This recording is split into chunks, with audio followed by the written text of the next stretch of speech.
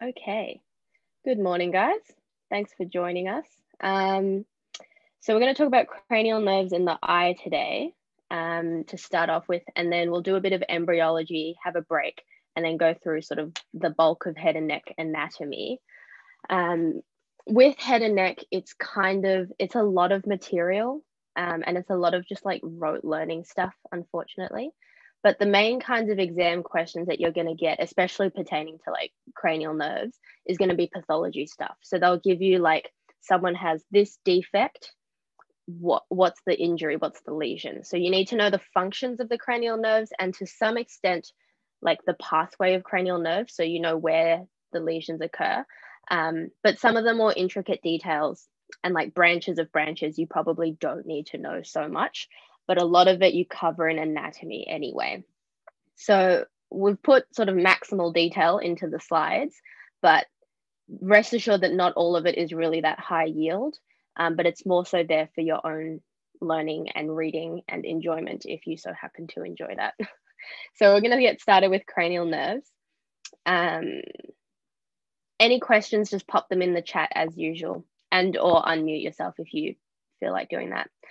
So we'll start off with an overview of the cranial nerves. Hopefully you guys are like pretty familiar with most of this already, but I think it's nice to see everything sort of in one go and get an idea of what the main functions of each nerve are. So starting with cranial nerve 1, your olfactory nerve, primarily it's just for smell, nice and easy. Cranial nerve 2 is the optic nerve, which does your vision. Cranial nerve 3, 4, 6, they do your extraocular eye muscles. And you might have heard like the memory mnemonic SO4 LR6 for like chemistry nerds, I guess. But the fourth cranial nerve, the trochlear nerve, does your superior oblique muscle, hence SO4. And the sixth cranial nerve, abducens, does lateral rectus, LR6. So those two are nice and easy. And then all the rest of the extraocular eye muscles are innervated by cranial nerve 3, oculomotor. And cranial nerve 3 also does a little bit of parasympathetic stuff with pupillary constriction. And then in between, you've got sort of a big boy, cranial nerve 5, trigeminal, which is predominantly a sensory nerve. So it does like all of your facial sensation, but then it's got a couple other special features as well. One of them being taste for the anterior 2/3 of the tongue, and also a little bit of motor with the muscles of mastication. And they go with the third branch of trigeminal, which is the mandibular branch. Then we get to the facial nerve, which if you think of trigeminal as kind of the main facial sensory nerve, facial nerve is kind of the main motor nerve of the face. So it does sort of all your muscles of facial expression. And it does sort of a couple other things as well, gland secretion, anterior 2/3 of the tongue for taste, bit of ear, kind of a hodgepodge of everything. 8 is a little bit more straightforward. 8 is vestibulocochlear, which does hearing and balance, which kind of makes sense with the name, which is nice. Glossopharyngeal is kind of my least favorite of the cranial nerves because I don't know, it's not a nice category the way that the other cranial nerves are. So it does a bit of taste, bit of sensation, some random sensory stuff, a bit of secretion, and a bit of motor as well. It's literally a bit of everything. Vagus, you'll already be quite familiar with from GIT. So that does like the parasympathetics of all of the gastrointestinal system up to like the splenic flexure. But it does also have some roles in the head and neck, mainly like sensation and muscle of like the throat and neck kind of area. And then the last two are nice and easy again. Cranial nerve 11 is the accessory nerve, which does trapezius and sternocleidomastoid, those two muscles only. And the 12th cranial nerve, hypoglossal, does your tongue muscles, except for palaetoglossus, which is kind of a pain, but all the other tongue muscles. So that's kind of the big overview, but we'll go in depth with each of the cranial nerves.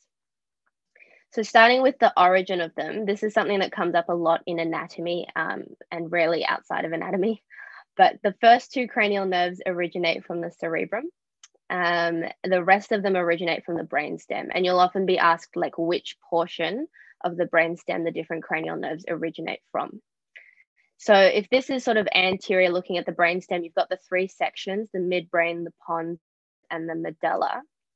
And they kind of go sort of superior to inferior with the numbering, which is nice.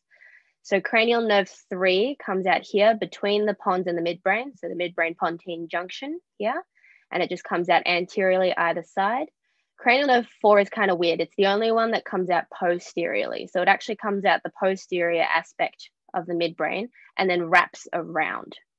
So that's this little nerve tucking in here. So it wraps around. Then you've got trigeminal, which just sticks straight out the side of the pons. So we've gone 3, 4, 5. And then your 6 to 8 are all at the pontine medullary junction, and they go sort of medial to lateral, 6, 7, 8. Then 9, 10, 11 go superior to inferior along the medulla here, and 12 just kind of sticks out a little more anteriorly. From there, they then travel sort of across the base of the skull, and eventually they have to exit the skull to go ahead and innervate everything outside of the brain. So you do also get asked about which specific cranial foramina the different cranial nerves come out of. And this is, again, an exercise in rote learning, which is kind of a pain.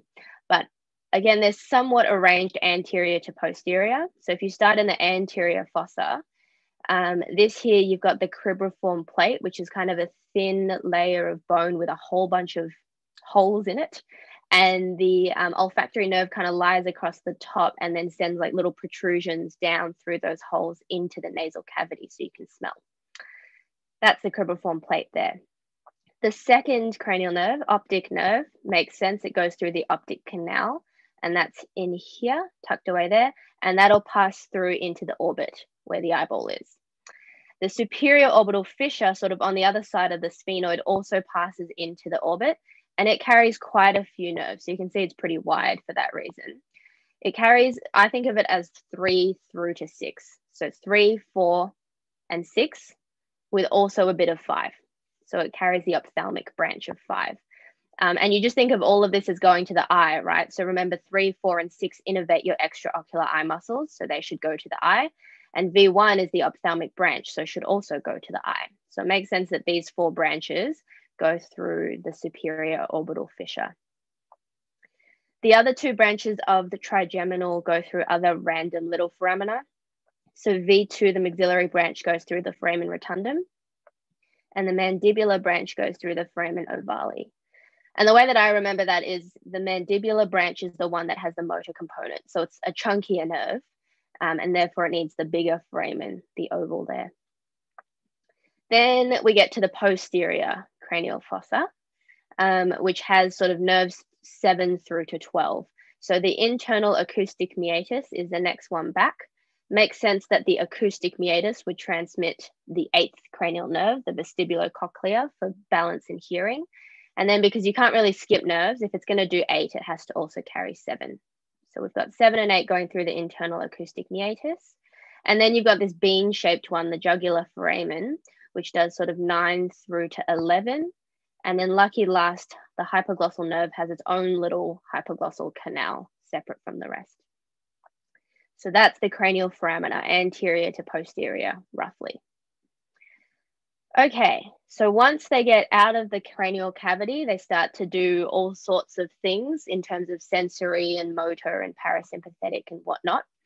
I think, like if you do a lot of reading in on this, you'll find that they differentiate between like somatic sensory and visceral sensory, or somatic motor and visceral motor.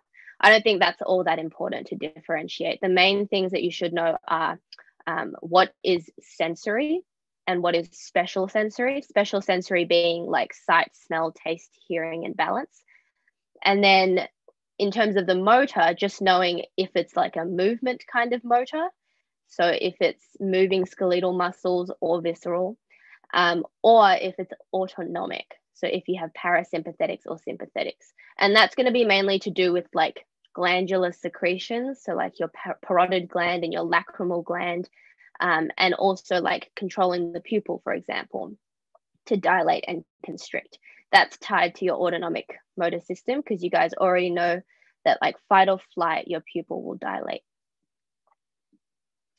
Okay, So let's start on the nerves. We'll start with cranial nerve 1, which is nice and easy. Ease ourselves into it. Cranial nerve 1, olfactory nerve, we've said already, is just responsible for smell. That's it. It's the shortest cranial nerve, so it's very easy to sort of visualize because it just comes from sort of the cerebrum. And then if you imagine this is your brain up here, right? So it's a cross section through the side here, and you can see the nasal cavity, brain would sit up here, and it's got this direct extension through the cribriform plate into the nasal cavity, like that. And so you get all these individual little olfactory nerves with little olfactory receptors on the end, and they detect the smell, transmit it up through those nerves, which then collect into this optic bulb. And that's how you really detect smell. I don't think it's all that important to know much more in terms of the intricacies of those nerves. This is also, I don't think that important, but it gets mentioned. So I've put the notes in here if anyone does want to read about the olfactory mucosa, but it's not very high yield. So the thing that is high yield is what happens when the cranial nerves get messed up. And so in the case of cranial nerve 1, if you damage the nerve for any reason at all, then the result of that is that you're going to lose your sense of smell. And that's called anosmia. So there's all sorts of things that can cause it. Probably the main ones to know would be like trauma. So they'll often ask, like if you have a fracture of the cribriform plate, what would you expect to see? You'd expect that they would damage their olfactory nerves and therefore have impaired sense of smell. The other ones to know are sort of Coleman syndrome, because if you remember from repro, Coleman syndrome, one of the hallmarks of it is anosmia, because there's some issue with like the nerves descending through the cribriform plate. And then there's other things as well. So infections that cause sort of inflammation of the nerve, COVID-19 being one of them, and also degenerative conditions. The optic nerve. So the optic nerve is much more important than the olfactory nerve, and it's very high yield, arguably one of the highest yield of the cranial nerves. It's responsible for vision. So again, it's special sensory only. And the important thing to know with the optic nerve is the entire pathway, basically, and what all the different visual defects would be depending on where you get lesions. So the extracranial course of the optic nerves, basically sort of starting from the eyeball, is sort of with the retina. So we know that light comes through the eyeball and hits the retina. And it's important to note that it's sort of the light kind of crosses over. So the temporal field of vision, this side here, is detected by the nasal portion of the retina. And the nasal field of vision is detected by the temporal portion of the retina. So you get that kind of crossing over. Basically, everything is backwards with the optic nerve. So once we've got that detection along the retina by the photoreceptors, they converge to form the optic nerve here at the optic disc, and then we get all of this stuff here. So you can pretty easily see how damage at the optic nerve here would cause monocular blindness, i.e. it would knock out this entire eyeball, but you would have perfectly intact vision on this side because it's unrelated. So that's this image here. You get a lesion in the right optic nerve, you get monocular blindness. After that is probably the most high yield one to know, because for some reason, Monash are obsessed with this one. When they get to sort of once they've come into the cranial cavity, the nasal portions actually cross over at the optic chiasm. So this is the optic chiasm here, and it's in close proximity to the pituitary gland. And here you can see portions of each nerve cross over. And so then you end up with an optic tract that is just the left field of view and an optic tract that is just the right field of view in both eyes. Importantly, if you get a lesion at the optic chiasm, you can see that you lose this portion of each eye. So you lose the temporal field of view of one eye and the temporal field of view of the other eye. And so that's this picture here. The nasal field of view is normal, but they're blind on the outer halves of each eyeball. And that's called bilateral temporal hemianopia. temporal indicating which hemianopia it is, and hemianopia meaning like half blindness, right? So half the visual field is knocked out. And the most important cause to know of this is a pituitary adenoma. So pituitary adenoma causes a bilateral temporal hemianopia because of compression at the optic chiasm. Okay, and then after this, it sort of gets progressively lower and lower yield. So the optic tract comes next. And you can see that this optic tract transmits the left field of vision, so the red part of each. So the right optic tract transmits the left field of vision. The left optic tract transmits the right field of vision. It's all opposites. So if you get a lesion, then it becomes a homonymous hemianopia as opposed to a bitemporal. And the reason it's homonymous is because you lose the same side visual field in each. So you can see in 3 here, you've lost the left field of vision in both eyes, as opposed to the bitemporal hemianopia, where you lose the temporal field of view in both eyes. So this is homonymous hemianopia, and it's when you've knocked out the optic tract after that crossover has happened. It's the same here, so 5 is just pointing to the lateral geniculate nucleus, which is the same as the lesion at 3. From there, it doesn't stop splitting. So from there, the optic tract splits into 2 radiations, an upper radiation and a lower radiation. And the lower radiation does this kind of loop. And that's called the Myers loop. So again, everything is backwards. So the upper radiation transmits the inferior field of view, and the inferior radiation, or the lower radiation, transmits the upper field of view. So say for example, we have a lesion in the right upper optic radiation, you would expect a defect in the left lower visual field, which is what you've got here. So that's a quadrantanopia because you've only lost a quarter of the vision. If you have a lesion in the left lower optic radiation, then you'd expect a right upper quadrantanopia. So it's always the opposite, okay? Those optic radiations then converge at the visual cortex at the back here. And so because you've got them converging, it becomes like a lesion there would become a hemianopia again. But specifically at the visual cortex, especially if it's knocked out by a stroke, for example, you get macular sparing, which is why you've got this little open circle in there. And the reason that you get macular sparing is because this area of the brain is largely supplied by one artery, but the occipital pole in particular, which innervates the macula, has dual blood supply by the MCA and the PCA. So you imagine a stroke that knocks out the rest of the visual cortex, you'd have preservation of the occipital pole. And so you'd preserve the macula there and you get macular sparing. That's all the visual defects. Here's a bunch of other pictures to help you kind of visualize things. You kind of have to just draw it out a bunch of times yourself, I think. That's probably the best way to learn it. Okay, and then we get to the oculomotor nerve. So now we're getting to the extraocular eye muscles.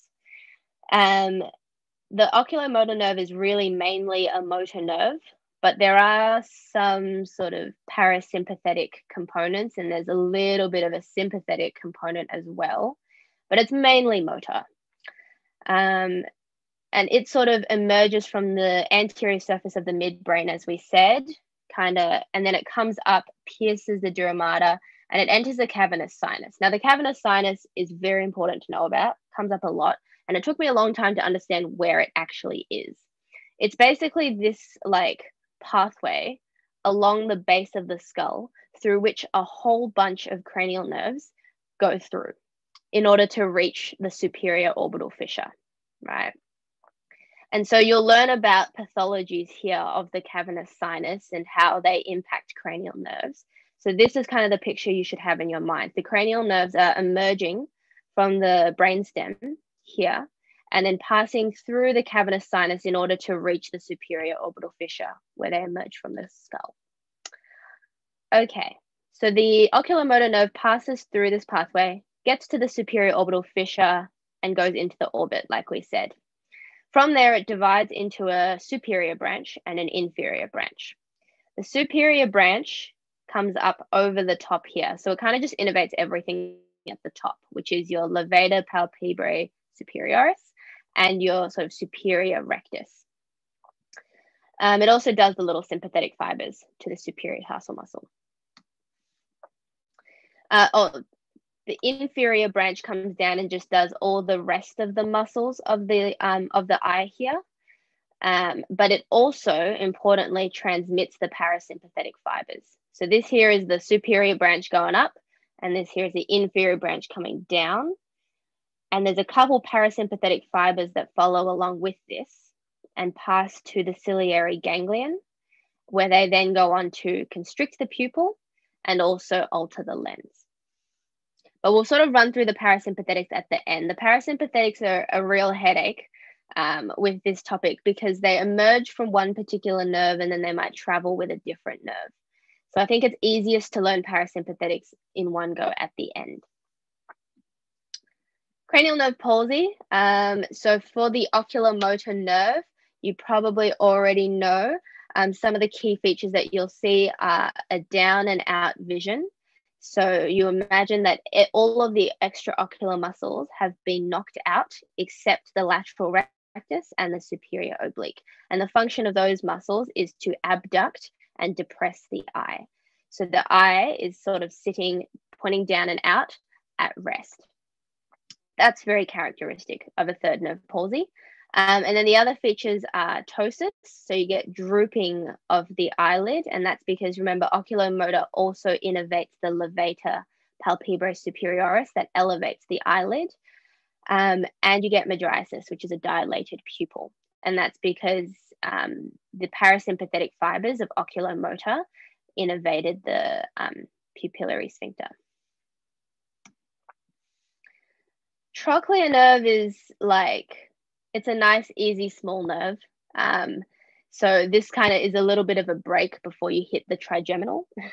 So trochlear just does the superior oblique muscle, which the oblique eye muscles are sort of the most difficult because they do a lot of things.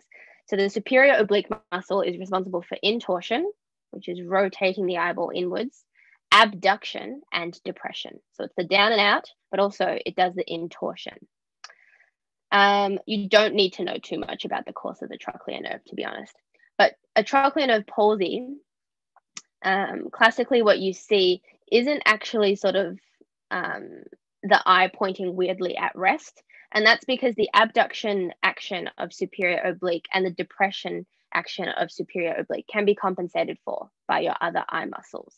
It's actually the rotation that can't be compensated for. That's only done by the oblique muscle. And so what happens is you get the eyeball twisting outwards because you've got unopposed extorsion. And so the person actually tilts their head away in order to compensate for that vision. So you can see here that this eyeball is kind of rotated outwards. So to compensate, the person tilts their head to fix this eyeball. And then the unaffected eye can rotate inwards to compensate. So if someone walks in, or if there's an exam question, with sort of like a head tilt and like diplopia, it's a trochlear nerve palsy. Before we do trigeminal nerve, we'll just quickly touch on abducens to finish off the extraocular eye muscles. So abducens does the last of the extraocular eye muscles, the lateral rectus, that's the LR6. And lateral rectus is nice and easy. It just is responsible for abduction of the eye, pulling it laterally. Again, the course of this nerve is not that important. So if you've got absence of abduction from lateral rectus, then the affected eye is going to be turned inwards because you have unopposed adduction. And that causes diplopia because you've got one eye pointing normally and one eye that's turned inwards slightly. So these people will complain of diplopia, and you'll see one eye is turned slightly inwards, or they'll be slightly cross-eyed. That's an abducens nerve palsy. Cool. Now let's talk about trigeminal, because trigeminal is a big one. Trigeminal, though, like if you mainly think of it as a sensory nerve of the face, that's probably like 90% of what you need to know, to be honest. And then you just have to memorize one picture. So, you know, they talk about, I think in a lecture, they talked about all the origins of the trigeminal nerve. Really not that important to know. But there's various sensory nuclei and then a motor nucleus, and they all converge to form like the trigeminal ganglion, which gives off your first, second, and third branches. The motor component actually joins later, and it just joins onto the third branch. So that's where the 3 branches come from. We already know where the 3 branches pass through. So ophthalmic goes through the superior orbital fissure, maxillary through the foramen rotundum, and mandibular through the foramen ovale. And then we just need to know what each of those branches innervates. So the ophthalmic branch, ophthalmic meaning eye, passes through the superior orbital fissure along with all your other eyeball-related nerves, gets to the orbit, and it branches into a couple different bits and pieces, mainly sensory. So you've got a frontal nerve, which kind of produces 2 branches that go up to do the scalp and the forehead. You've got a lacrimal nerve, which is going to do your lacrimal gland. And then you have the nasociliary nerve, which kind of does a little bit of like the nasal bridge and the eyelid. The picture that you need to remember is this one in the corner here. That will answer most exam questions about trigeminal nerve. Just knowing the distributions of each branch and what they innervate. So V1 you can see is doing like the upper eyelid area, the nasal bridge, and then scalp and forehead. There are some sympathetic fibers. The color coding, by the way, green represents sensory, pink is sympathetic. That's just to help you for when you're going through the notes by yourself. There is a sympathetic component to it, and the sympathetic component is to dilate the pupil, but it's not sympathetic fibers that originate from the trigeminal nerve. It's all like hitchhiking. Okay, so these are all the branches in detail if you wish to learn them, but really, as long as you know the sensory distribution of the nerve, you should be pretty okay. The maxillary branch is the second one, and the maxillary branch kind of does this like cheek area down to like the upper lip and upper teeth. So the first 2 are sort of separated by your eyeball and like the nose. And then nerves 2 and 3, branches 2 and 3 are sort of separated by your mouth and teeth. There are many branches of the maxillary nerve, as you can see here. And I think at one point in anatomy, some people learnt them, but there's really no need to. I don't think I've ever seen an exam question on the individual branches of the maxillary nerve. It's more of an anatomy flex. The main thing to know is the functions of them. So if you know what this innervates, you're pretty set. Again, it carries some parasympathetic fibers, but the fibers don't originate from this nerve. You can kind of think of it as the trigeminal nerve, because it's innervating all of the face. It's sort of got all of these branches in place that cover different aspects of the face. So if you need parasympathetic fibers to travel to various parts of the face, it makes sense to hitchhike with the trigeminal nerve, which already has branches going everywhere. And that's sort of what happens with the parasympathetics. But these fibers actually originate from the 7th nerve, the facial nerve, and then they go to various areas. The last branch is the mandibular branch, which is probably the most important branch to know for the trigeminal nerve. And that's because it has the motor component. So you've got various sensory components to it. The first branch is the auriculotemporal, which kind of just goes back to do a bit of ear. Then you've got the buccal, which does a bit of cheek. And then you've got the lingual as well, which comes down and does sensation to the tongue. The one that you need to know most importantly is the inferior alveolar branch, which comes down. And that does some sensation, but more importantly, it does the muscles. So it has a motor nerve to mylohyoid and anterior digastric. And then it comes through and it supplies the teeth. And finally, once it's done the teeth, it pokes out through the mental foramen and becomes the mental nerve. So it has lots of different components to it. And the mental nerve sort of supplies sensation to this lower chin and lip area. The picture again for reference. So you've got auriculotemporal, which as the name suggests, does a bit of ear and a bit of temple. You've got and then you've got these branches down here with your sensation along the jawline and your inferior teeth, and you'll have the mental nerve coming out and doing the chin there. In terms of the muscles, so V3 is the only branch of trigeminal that conducts motor axons, and it supplies the muscles of mastication, which is 4. So there's the masseter, the medial and lateral pterygoid, and the temporalis, and then a couple other miscellaneous muscles. The tensor tympani is actually quite important because it has a role in dampening sound. If there's damage to that muscle there, if that muscle can't function properly, you can actually cause significant damage to like the internal ear. The main trigeminal nerve pathologies that you have to know, apart from like palsy, which would just cause sensory defects across the 3 distributions, is trigeminal neuralgia and herpes zoster or shingles. So trigeminal neuralgia is just like a chronic neuropathic pain, and it's where like non-painful stimuli, so like touching someone's face, triggers severe pain. And it's caused by nerve damage, and it's treated actually with like an anti-epileptic, carbamazepine.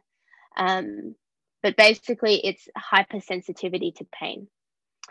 The other one is shingles. So you might have heard of shingles already. Shingles has a very characteristic pattern. So it's caused by the herpes zoster virus, which also causes chickenpox. And then after chickenpox, it lies dormant in nerve ganglion, and then it can become sort of reactivated. And when it reactivates, it causes these painful blistering vesicles, specifically in the pattern of one particular dermatome. And it doesn't cross the midline. You can see there's a pretty clear demarcation here. It doesn't cross the midline and it stays within one dermatome. So you can get shingles in the abdomen, in the torso, and you'll get just like a band of these vesicles in one particular dermatome.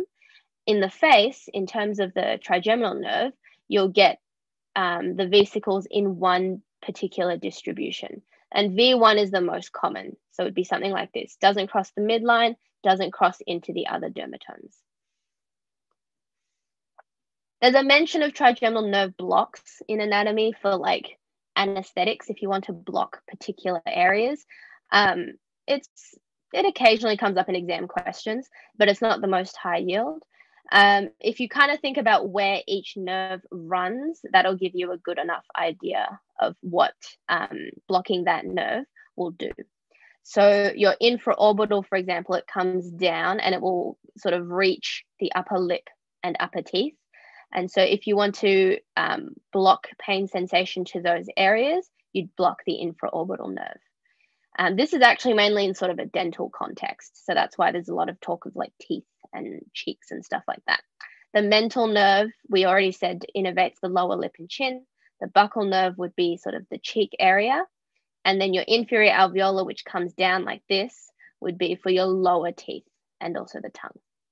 And there is actually questions often about like why blocking the inferior alveolar nerve will block sensation to the tongue, even though it's the lingual nerve that innervates the tongue.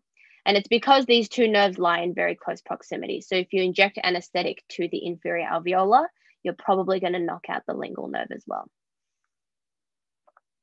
Okay, so then we get to the facial nerve. So if trigeminal nerve is mainly the sensory nerve, facial nerve is mainly the motor nerve. And so it does all the muscles of facial expression, along with a couple other sort of neck muscles, and then a light smattering of everything else.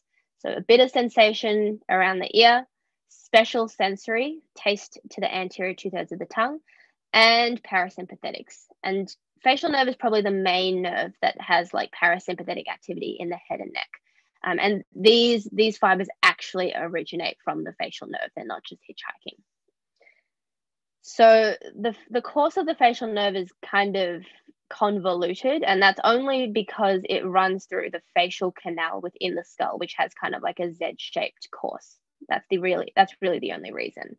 So this is all intracranial. It emerges from a big motor root and then a small, tiny sensory root. And it gives us 3 branches within the skull: greater petrosal, nerve to stapedius, which is just literally a small motor nerve to one muscle, and the quarter tympani, which is quite important. Then it exits through the stylomastoid foramen, which is kind of like behind the ear here. And it comes out and it does all those terminal motor branches. Everything extracranial for the facial nerve is motor only. All the parasympathetic special sensory stuff is all intracranial. So the intracranial course, these pictures are just kind of to help you try to visualize it. It's a very kind of weird pathway, but you can have a look at those. And then once it comes out, once it emerges from the stylomastoid foramen, it's purely motor in function. So it gives off 3 branches kind of posteriorly and inferiorly. Posterior auricular, which goes backwards and upwards, and then little tiny nerves to digastric and stylohyoid to specifically innervate those muscles. And then it's got 5 main terminal branches. Temporal zygomatic, so temporal going up, zygomatic coming sort of across the cheek, buccal coming sort of a little bit further down the cheek, marginal mandibular along the margin of the mandible, and cervical going down to the neck. So it kind of covers like that. They're the 5 terminal branches, and here you can see the list of like everything that it innervates. I don't think it's too important to know like specifically what is innervated by which branch, but just having an idea of all of the different types of muscles of facial expression. Okay. The other functions of the facial nerve. So aside from doing like all of the muscles of facial expression, which is mainly from those 5 terminal branches that come out after it's emerged from the cranial cavity, it has a couple other functions, and these emerge intracranially. So the quarter tympani is actually the branch that supplies the taste to the anterior 2/3 of the tongue. And it has parasympathetic fibers that go to the salivary glands. So the quarter tympani you can kind of think of as going down to the mouth, and it's going to do the special sensory there, and it's going to do the parasympathetic there. I'm having trouble hearing you. I've activated my Siri. And then you also have the greater petrosal nerve, which is parasympathetic as well. And really the end function of that nerve is to innervate the lacrimal glands of the eye. So that's producing your tear film, and the mucus glands of the mouth, nose, and pharynx. So you can see that the parasympathetics are very much like a glandular secretion kind of function. Very complex, convoluted pathway. I don't think it's all that important to know, as long as you know the originating nerve, where it ends up and what it ends up acting on. And sometimes you get asked about the ganglion, and that would be the pterygopalatine ganglion. Facial nerve palsy, pretty self-explanatory, pretty intuitive. You're probably going to get paralysis of the facial muscles. But the thing that's kind of high yield and that they love asking about here is forehead sparing, and how that differentiates between like an actual facial nerve lesion, like Bell's palsy, or a stroke, which is like a supranuclear intracranial kind of lesion up here. So the main thing to know with this is that the forehead receives bilateral supply. So the left side of the forehead is innervated by an area of the left side of the cortex and the right side of the cortex, and same with the right side. But the lower half of the face only receives unilateral supply, and that's the green line here. So if you have a lesion that knocks out the facial nerve here,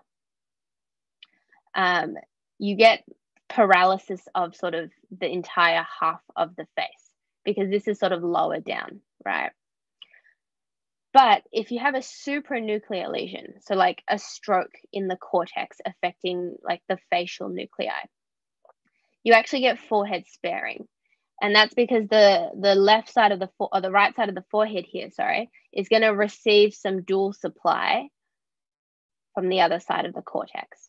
And so you get forehead sparing in a supranuclear lesion, but full sort of paralysis in a lower lesion. The vestibulocochlear nerve is nice and easy. Vestibulo literally means balance, and cochlea is a component of the ear, so hearing. So it is hearing and balance. It's actually sort of the combination of two separate nerves, the vestibular component and cochlear component. They originate separately, they merge to travel together, and then they also end up separate. So the vestibular part of it will go to the vestibular ganglion to do balance, and the cochlear part of it goes to your ear, like the inner ear, to do hearing. That's pretty self-explanatory, I think. You don't have to know too much else about the course of the vestibulocochlear nerve. Pathologies of the vestibulocochlear nerve, like vestibular neuritis, occasionally comes up, but is not that high yield. But it's pretty intuitive in that if you have inflammation of that particular nerve, the vestibular branch, which being responsible for balance, you expect symptoms that correspond to like balance issues. So vertigo, nystagmus, and nausea and vomiting. If you have damage to the cochlear component or to both components, you end up with a hearing loss. And specifically, that's a sensory neural hearing loss as opposed to a conduction hearing loss. And we'll talk about the specific difference between those in the clinical skills component. The main cause of this that you have to know, though, is a fracture at the base of the skull, sorry.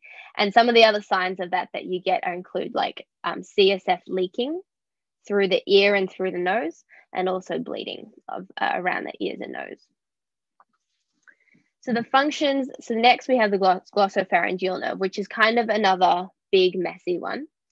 And it's sort of like a smattering of all sorts of random stuff. So there's sensory functions, there's special sensory functions in terms of taste, there's parasympathetic function for the parotid gland, and it does one little muscle as well, the stylopharyngeus. But I think of glossopharyngeal as mainly a sensory nerve, random bits of sensation and taste.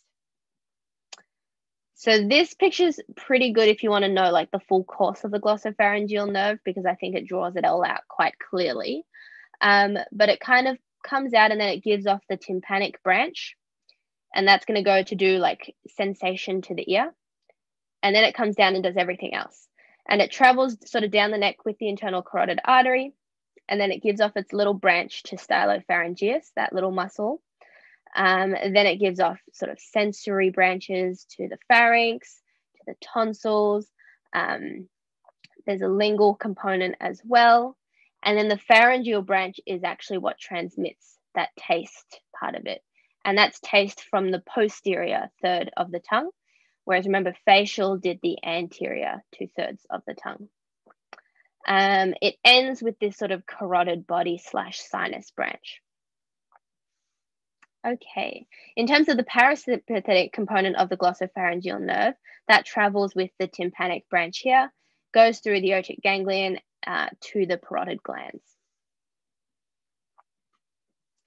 Vagus nerve. So vagus nerve, everything sort of neck downwards, you guys probably already know about. But in terms of like what's in the head, it actually starts off with a sensory branch to the ear, which is very random. But it does that sort of intracranially, and then it exits through the jugular foramen, travels down the neck, and throughout the neck, it's giving off like motor nerves. So you've got a pharyngeal nerve. So it's actually responsible for a lot of the muscles of the pharynx and the soft palate, and the superior laryngeal branch, which has an internal and external. Weirdly, this is high yield. So like there's quite a few exam questions floating around differentiating between like internal superior laryngeal and external superior laryngeal. So knowing the difference between what those innervate and what muscles they innervate is pretty important. After that bit of it, after the neck, you guys already know that it gives off recurrent laryngeal nerves in different locations on the left and the right. Into the thorax, you get sort of the esophageal and cardiac plexuses that it kind of just mixes within.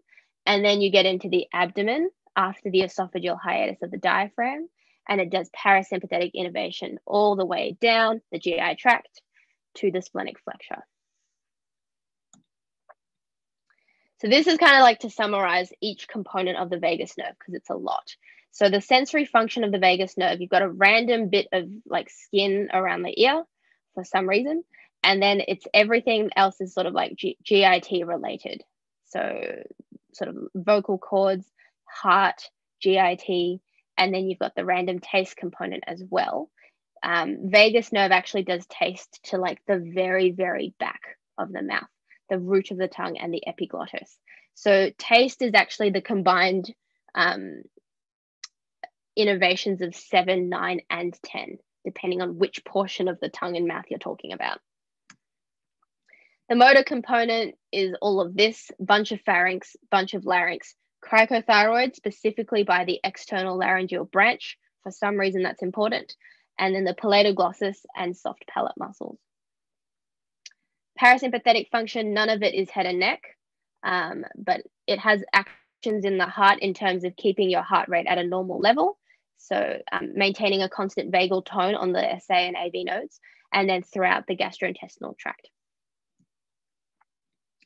Lesions of the vagus nerve, you get a couple sort of key motor functions. This is ignoring everything below the head and neck. Like obviously, if you have a vagus nerve lesion up here, you're going to have like GIT consequences, cardiac consequences.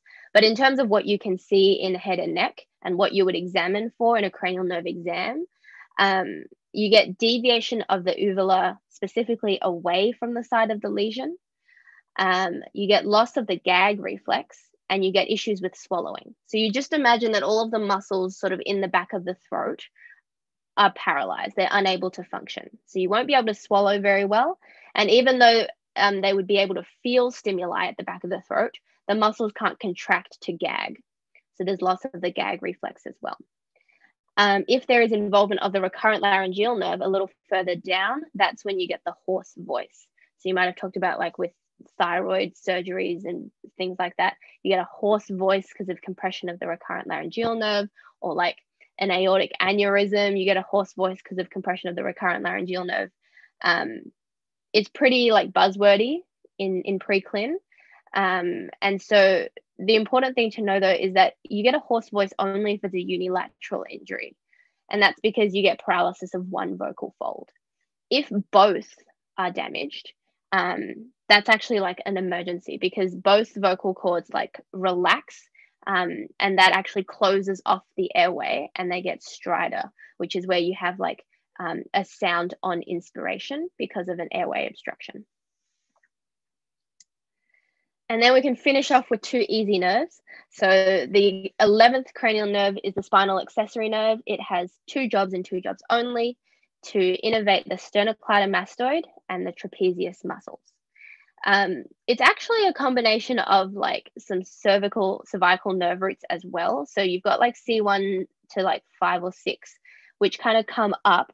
The fibers enter the cranial cavity through the foramen magnum and then come back out through the jugular foramen and descend down the neck to innervate sternocleidomastoid, which kind of runs in this direction and is responsible for turning your head, and the trapezius muscles at the back, which help you shrug your shoulders. And so they're the tests of the 11th cranial nerve that you do on an exam.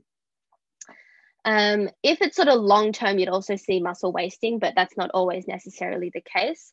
And the thing that they love to mention with it is that it's frequently damaged in the posterior triangle of the neck because it runs very superficially. And then lucky last is the hypoglossal nerve. So the hypoglossal nerve innervates your muscles of the tongue. So you can see it comes down here. Remember, it exits from its own little canal, the hypoglossal canal, comes down, loops around to the tongue, and then innervates like everything in there, with the exception of palatoglossus, which is innervated by the vagus nerve. There's differentiation between sort of the extrinsic and intrinsic muscles of the tongue. I'm not sure how important it is to know the difference between all of these ones. But the main thing to know is that if you have a paralysis of the tongue muscles due to a hypoglossal nerve lesion, the tongue deviates towards the side of the lesion. So a left-sided lesion, the tongue will point towards the left when they stick out their tongue, as opposed to the vagus nerve lesions where the uvula points in the opposite direction of the lesion. So there's a key difference between those two. This is just thrown in for completion's sake. It's more of a neck thing. But the ansa cervicalis, once you go past the hypoglossal nerve, you've also got some C1 and C2 roots that contribute to innervating like muscles of the neck. And some of those fibers do travel with the hypoglossal nerve, as you can see here. So you've got the geniohyoid, which elevates the hyoid bone, the thyrohyoid, which depresses the hyoid bone, and it forms this kind of little loop that's called the ansa cervicalis, and you get branches to various other neck muscles that all depress the hyoid bone. So this is what I think you need to know for parasympathetics of the head and neck. This is your final summary of parasympathetics. There's this memory mnemonic COPS 3977, which is useful to the extent of telling you which cranial nerve goes to which ganglion, but not much beyond that. So the third cranial nerve goes to the ciliary ganglion, that's the 3 and the C. The 9th cranial nerve gives some fibers to the otic ganglion, that's the 9 and the O. And then the 7th cranial nerve has 2. So it can go to the pterygopalatine ganglion, that's the 7 and the P, or the submandibular ganglion, the 7 and the S. So that's the COPS 3977. From there, you kind of can work out from the name of the ganglion-ish what the target is going to be. But this is really the highest yield bit to know, is like for each of these parasympathetic fibers, what do they innervate? Because again, the questions in exams aren't like, where exactly does this nerve go? The questions in the exam are, someone has dry eyes and can't produce tears or something. What's the lesion? So the pupillary sphincter, we said, was part of the oculomotor nerve. I think that one's fairly easy to remember because the eyeball should be linked with your eye nerve.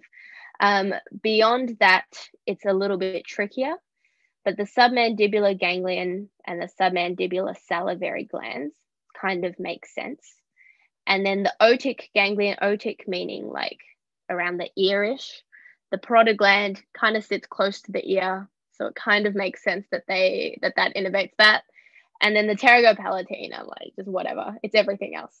The mucous membranes of the nose and the pharynx, the lacrimal gland. I've put in the like where the preganglionic fibers run and where the postganglionic fibers run. Probably not the most important to know, but it's there for completion if you do want to learn it. Okay, now we go on to the eye. How are we going for time? Roughly an hour.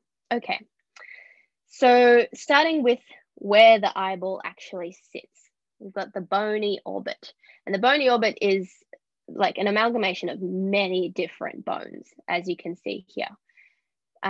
It's not important to learn specifically which bones are where, I think, but having an idea that the zygomatic bone is kind of the outer rim, and that the frontal bone is kind of the upper rim, and then the maxilla kind of forms this lower medial portion, can be helpful. It's sort of described, the orbit is sort of described as like a roughly pyramidal shape. So I guess you can kind of picture this like a pyramid with the opening at the, the eyeball, and then it sort of converges back to a very small optic canal where the optic nerve has come through. What does the orbit contain? A whole bunch of stuff, kind of self-explanatory. The eyeball, the eyelids, the muscles, the nerves that innervate those muscles, the blood vessels that supply those muscles, and so on. So the pathways into the orbit, if this is you looking sort of into an eyeball with removal of the eyeball, we already know the optic canal opens into the orbit because that's where the optic nerve came through. And it's also where the ophthalmic artery passes through. The superior orbital fissure we also know opens into the orbit because that's where 3, 4, V1, and 6 came through. And then there's also an inferior orbital fissure, which is kind of unimportant, but it's tucked away in the back here, and it transmits a little branch of the maxillary nerve, tiny vein, and a couple nerves as well for the sympathetics. But that's the key ones to know are really the optic canal and the superior orbital fissure. And this is really just for the purpose of like helping you visualize where everything goes. In terms of fractures and like pathologies of the bony orbit itself, you can rarely get like actual fractures of the orbital rim. And the reason I say it's not so common is because the zygomatic bone, the maxilla, the frontal bone, they're all quite like thick and dense, and not really that easily fractured and broken. If you do get a fracture, it would be along the sutures between multiple bones. So along these lines here where they kind of join. The one that's probably a little higher yield and more important to know about is the blowout fracture. And that's when you get like a blunt force trauma to the eye. I think the common example you get is like a tennis ball to the eye or something like that, or a baseball to the eye. And what happens is that when you get that force to the eyeball, it like transiently increases the pressure within the socket, and it like blasts a hole, forces the orbit contents through one of the bones. And it's most commonly the inferior aspect of the orbit. And so you get the orbital contents spilling into the maxillary sinus, which sits beneath it down here. And that's because you can see here that this part of the bone is quite thin in comparison to like, you know, the lateral border. So if you've got a force pushing on these contents, it's much more likely to blast into the inferior cavity here. Rarely, like less commonly, it can also go into the ethmoid sinus, but given how much space there is in the maxillary sinus, it's most often downwards. That causes a bunch of pain. It causes protrusion of the eye. You can get bleeding, all sorts of stuff. But this is mainly going to be like an X-ray finding. The extraocular eye muscles, we've already talked extensively about in terms of innervation. But hopefully you guys know that there are 4 recti muscles, named because they are like, they run straight in their course. And that's what rectus means. So there's a medial and lateral, a superior and inferior. They're nice and easy. The oblique muscles are kind of weird. So there's an inferior oblique and a superior oblique. Now you can see here, I've kind of put the individual functions of each of them. Superior and inferior rectus do elevation and depression and a bit of adduction. And then the obliques do the opposite and a bit of abduction. There's also the LPS, giving up on calling it its full name, and that elevates the upper eyelid. And it also has a couple little sympathetic fibers called the superior tarsal muscle, but not that important. So they're your 7 extraocular eye muscles. And as we've discussed, they're all innervated by oculomotor nerve, except the superior oblique by trochlea and the lateral rectus by abducens. And that's LR6 and SO4. Now, in terms of the eye movements, this has been pretty painful to learn, I feel like, at least it was for me. So the way that I kind of think about it is in terms of like easiest to hardest. So the easiest ones to learn are the lateral and medial rectus. They're very straightforward because they just do what the name suggests. They abduct and they adduct. That's it. Nothing more to it. The recti and the oblique are a little confusing because they do 2 things. They can abduct or adduct, and they can elevate or depress. So the first thing to know is that, as you can see here, the rectus muscles, they adduct, and the oblique muscles, they abduct. The thing that's confusing though is when you get someone to do eye movements, you get them to abduct first, like you get them to move the eye outwards first, and then from there you go up and down, right? From an abducted position, if we're thinking about this eye here, from an abducted position, in order to look up and down, it actually uses the rectus muscles, despite the fact that the rectus muscles do adduction. And from an adducted position, in order to look up and down, it actually uses the oblique muscles.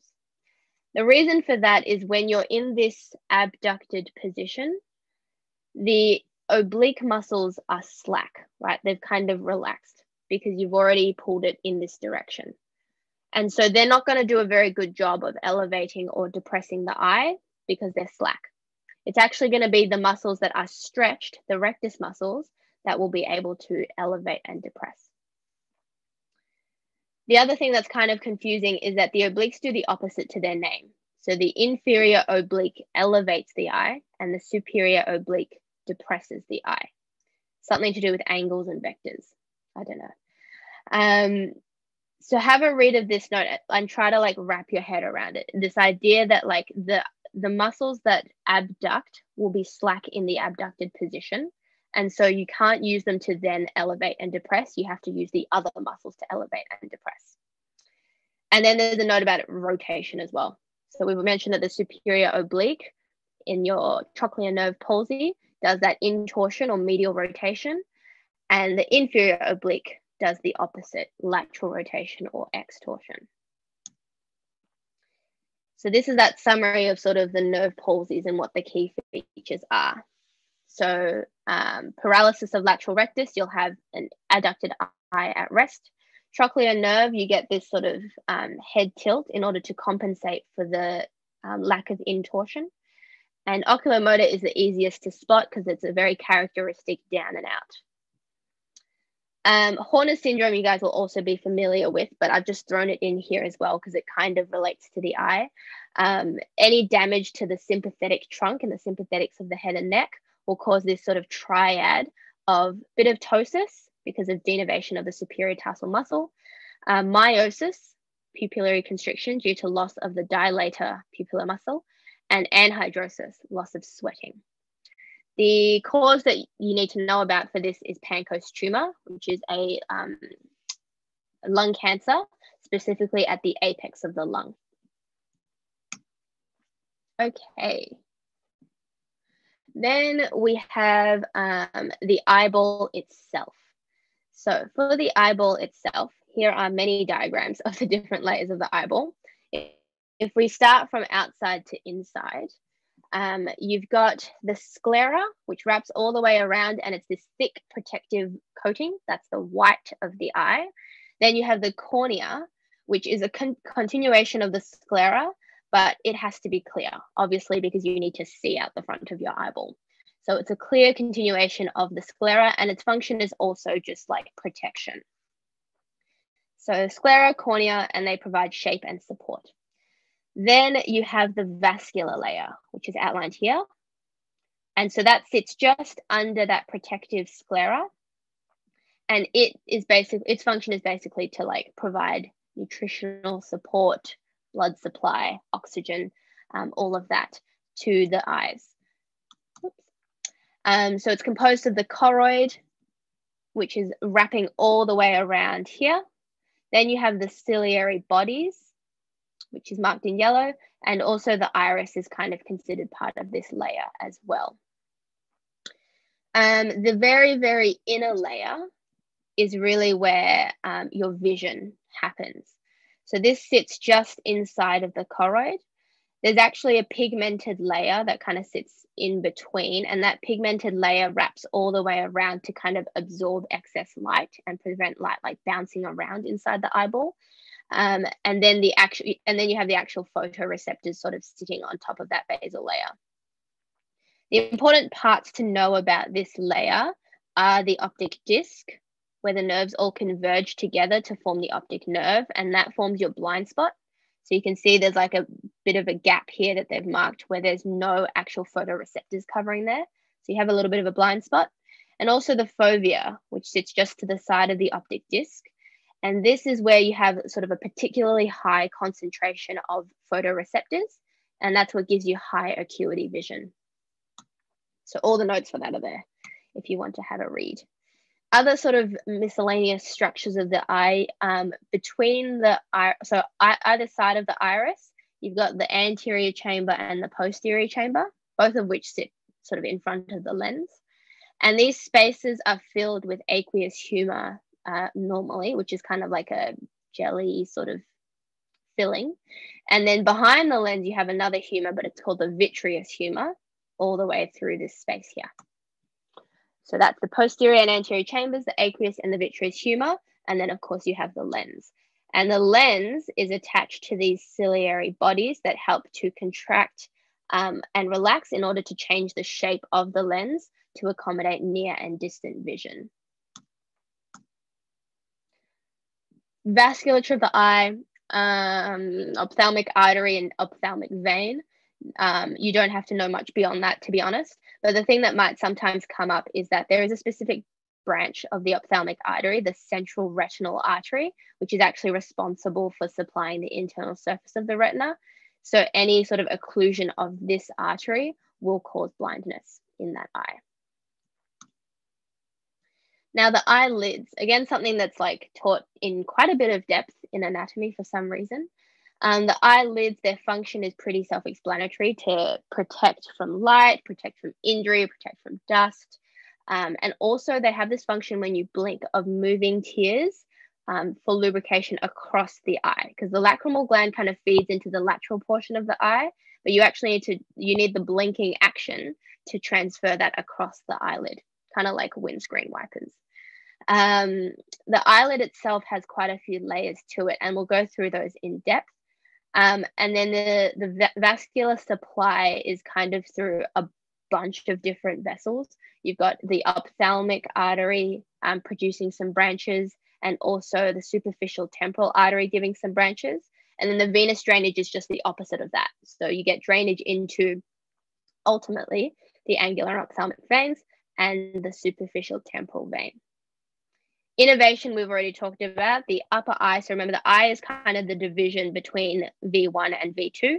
So the upper eyelid would be from the ophthalmic nerve, and then the lower eyelid would be from the maxillary nerve.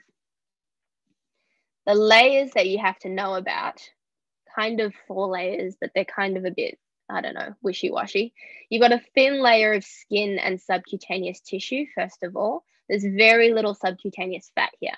And that's why the eyeball can sometimes be one of the first places that shows edema, if there's significant edema, because it's very, very thin. You also have a couple modified sweat and sebaceous glands here, which, are not that important, but they have funky names. Sitting just behind that is the orbicularis oculi muscle, which is responsible for closing the eyelid. And importantly, it has 3 parts to it that do different things. So there's a palpebral part that gently closes the eyelid, and then an orbital part that tightly closes the eyelid. So that's when you're like scrunching your eyes shut.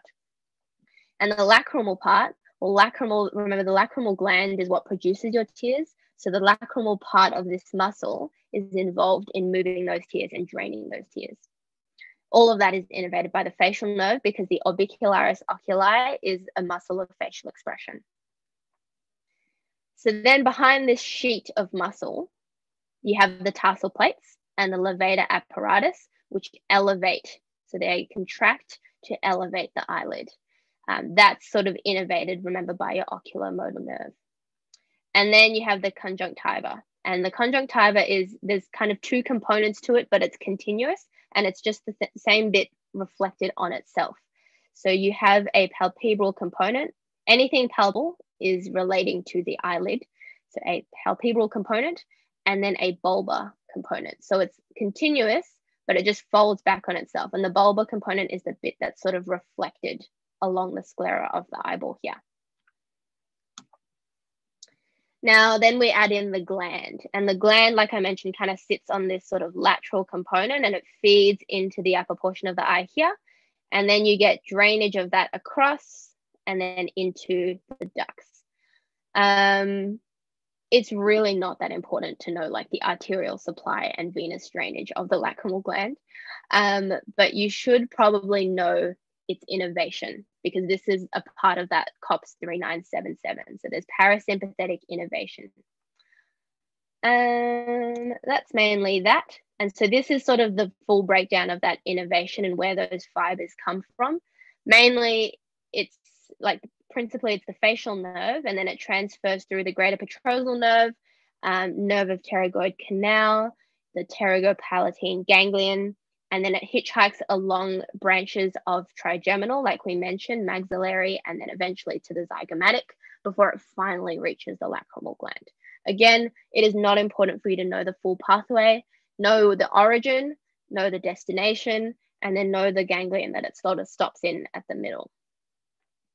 But the function of the parasympathetic innervation will be to stimulate secretions, and then the sympathetic will be to inhibit secretions. You don't really want to be tearing up when you're trying to fight or fly. The sympathetic innervation, it all comes from the superior cervical ganglion, as with like all of the sympathetics of the head. And as with all of the sympathetics of the head, it's carried by the internal carotid plexus upwards. And then from there, it kind of just follows with the parasympathetic fibers. Now, the lacrimal apparatus is kind of important to know about, because this is, first of all, there's just a lot of terminology for various different parts of this structure, which feels kind of excessive. But this is actually an important structure for draining the tears that are produced by the lacrimal gland. So the lacrimal fluid is sort of secreted into little ducts, which empty out into the eye via the superior conjunctival fornix. And then it gets spread across by the process of blinking. So when you blink, it actually pushes the fluid sort of medially and inferiorly. And eventually it accumulates in the medial canthus of the eye, which is this sort of divot, in what is called the lacrimal lake. So it's literally like two different words for the same thing. So that's why when like you're crying and stuff like that, tears will pool there first, because there's sort of a depression there that naturally collects the lacrimal fluid. Then there's tiny little holes here and here, called the lacrimal puncta, that drain that fluid into these little ducts, which are called the lacrimal canaliculi, into this opening, which is the lacrimal sac. And the lacrimal sac is the dilated end of the nasolacrimal duct, which is this whole thing. And ultimately that drains into the inferior meatus of the nasal cavity here. So a lot of different names for lots of different parts of this pathway for some reason. Okay, in terms of eyeball pathologies, this, like you don't have to know too much detail in pre-clin, but you need to know like the key buzzwords, I think. So just having an idea of what these conditions mean, and what kind of defects they might cause. So a glaucoma, by definition, is obstruction of the drainage of the aqueous humor. And remember, the aqueous humor fills that space in front of the lens. So normally there's a drainage system to remove that fluid, to prevent excess building up. And a glaucoma is obstruction of that drainage system. So you can imagine you get buildup of pressure. Now that can happen gradually or it can happen suddenly with different effects. The other really common condition that you hear about is cataract, and a cataract is actually like clouding and opacification of the lens. And that just happens like as a consequence of old age. And you can imagine that if your lens that you see through is becoming cloudy and blurry, it's like wearing dirty glasses. Your vision becomes very blurry and impaired. The other big one that you have to know is papilledema. And papilledema is specifically swelling of the optic disc, so that you can see here like on fundoscopy, the normal optic disc is kind of like fairly flat and like well defined. When someone has raised intracranial pressure, whether that's from like a tumor, a bleed, an infection, one of the ways that you can spot it is papilledema on fundoscopy, which is where the optic disc becomes like very dilated and inflamed looking. You don't get that nice differentiation that you see here, and it sort of looks very like three-dimensional, like it's literally swelling. That's sort of a very bad sign, because it means that there's severe intracranial pressure rise, and actually that can cause damage to the optic nerve, which can be irreversible. So cataracts here, you can kind of see, I mean, this is like an exaggeration. You can't actually see clouding of the lens, but it is defined as like a clouding of the lens, and it's where the proteins just sort of begin to denature.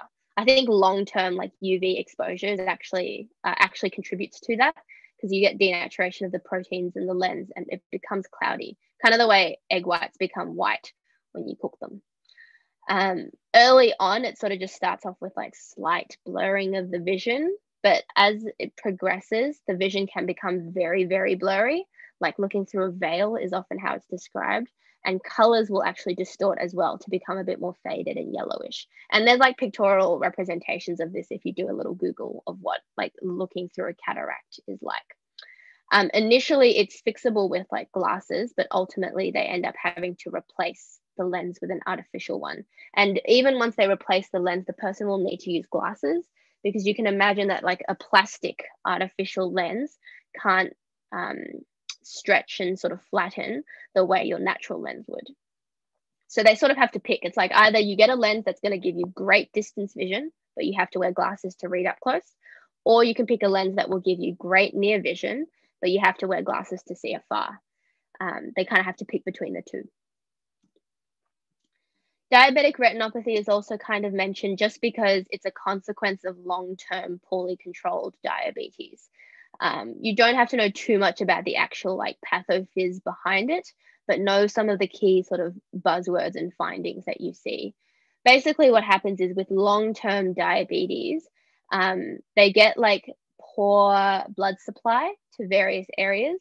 So you get like strokes and peripheral vascular disease and things like that. But specifically, poor oxygen delivery to the eye means that your eyeball tries to create new blood vessels in order to like increase the blood supply. So it creates all these new blood vessels, but the new blood vessels are very weak and fragile and they easily rupture.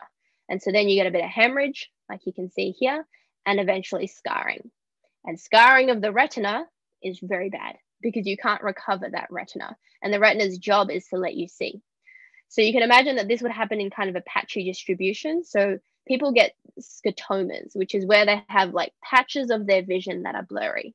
And they might not even notice this at first because they can compensate for it by like moving their head around and their eye around. The brain's very clever and it can stitch together sort of bits and pieces to make up for visual defects, which is why you never notice your blind spot. But after a long enough period of time, they'll get quite significant visual loss to the point where they can no longer compensate, and it's permanent. It's not reversible. One of the buzzwords for diabetic retinopathy is cotton wool spots, which is kind of the sign of ischemia.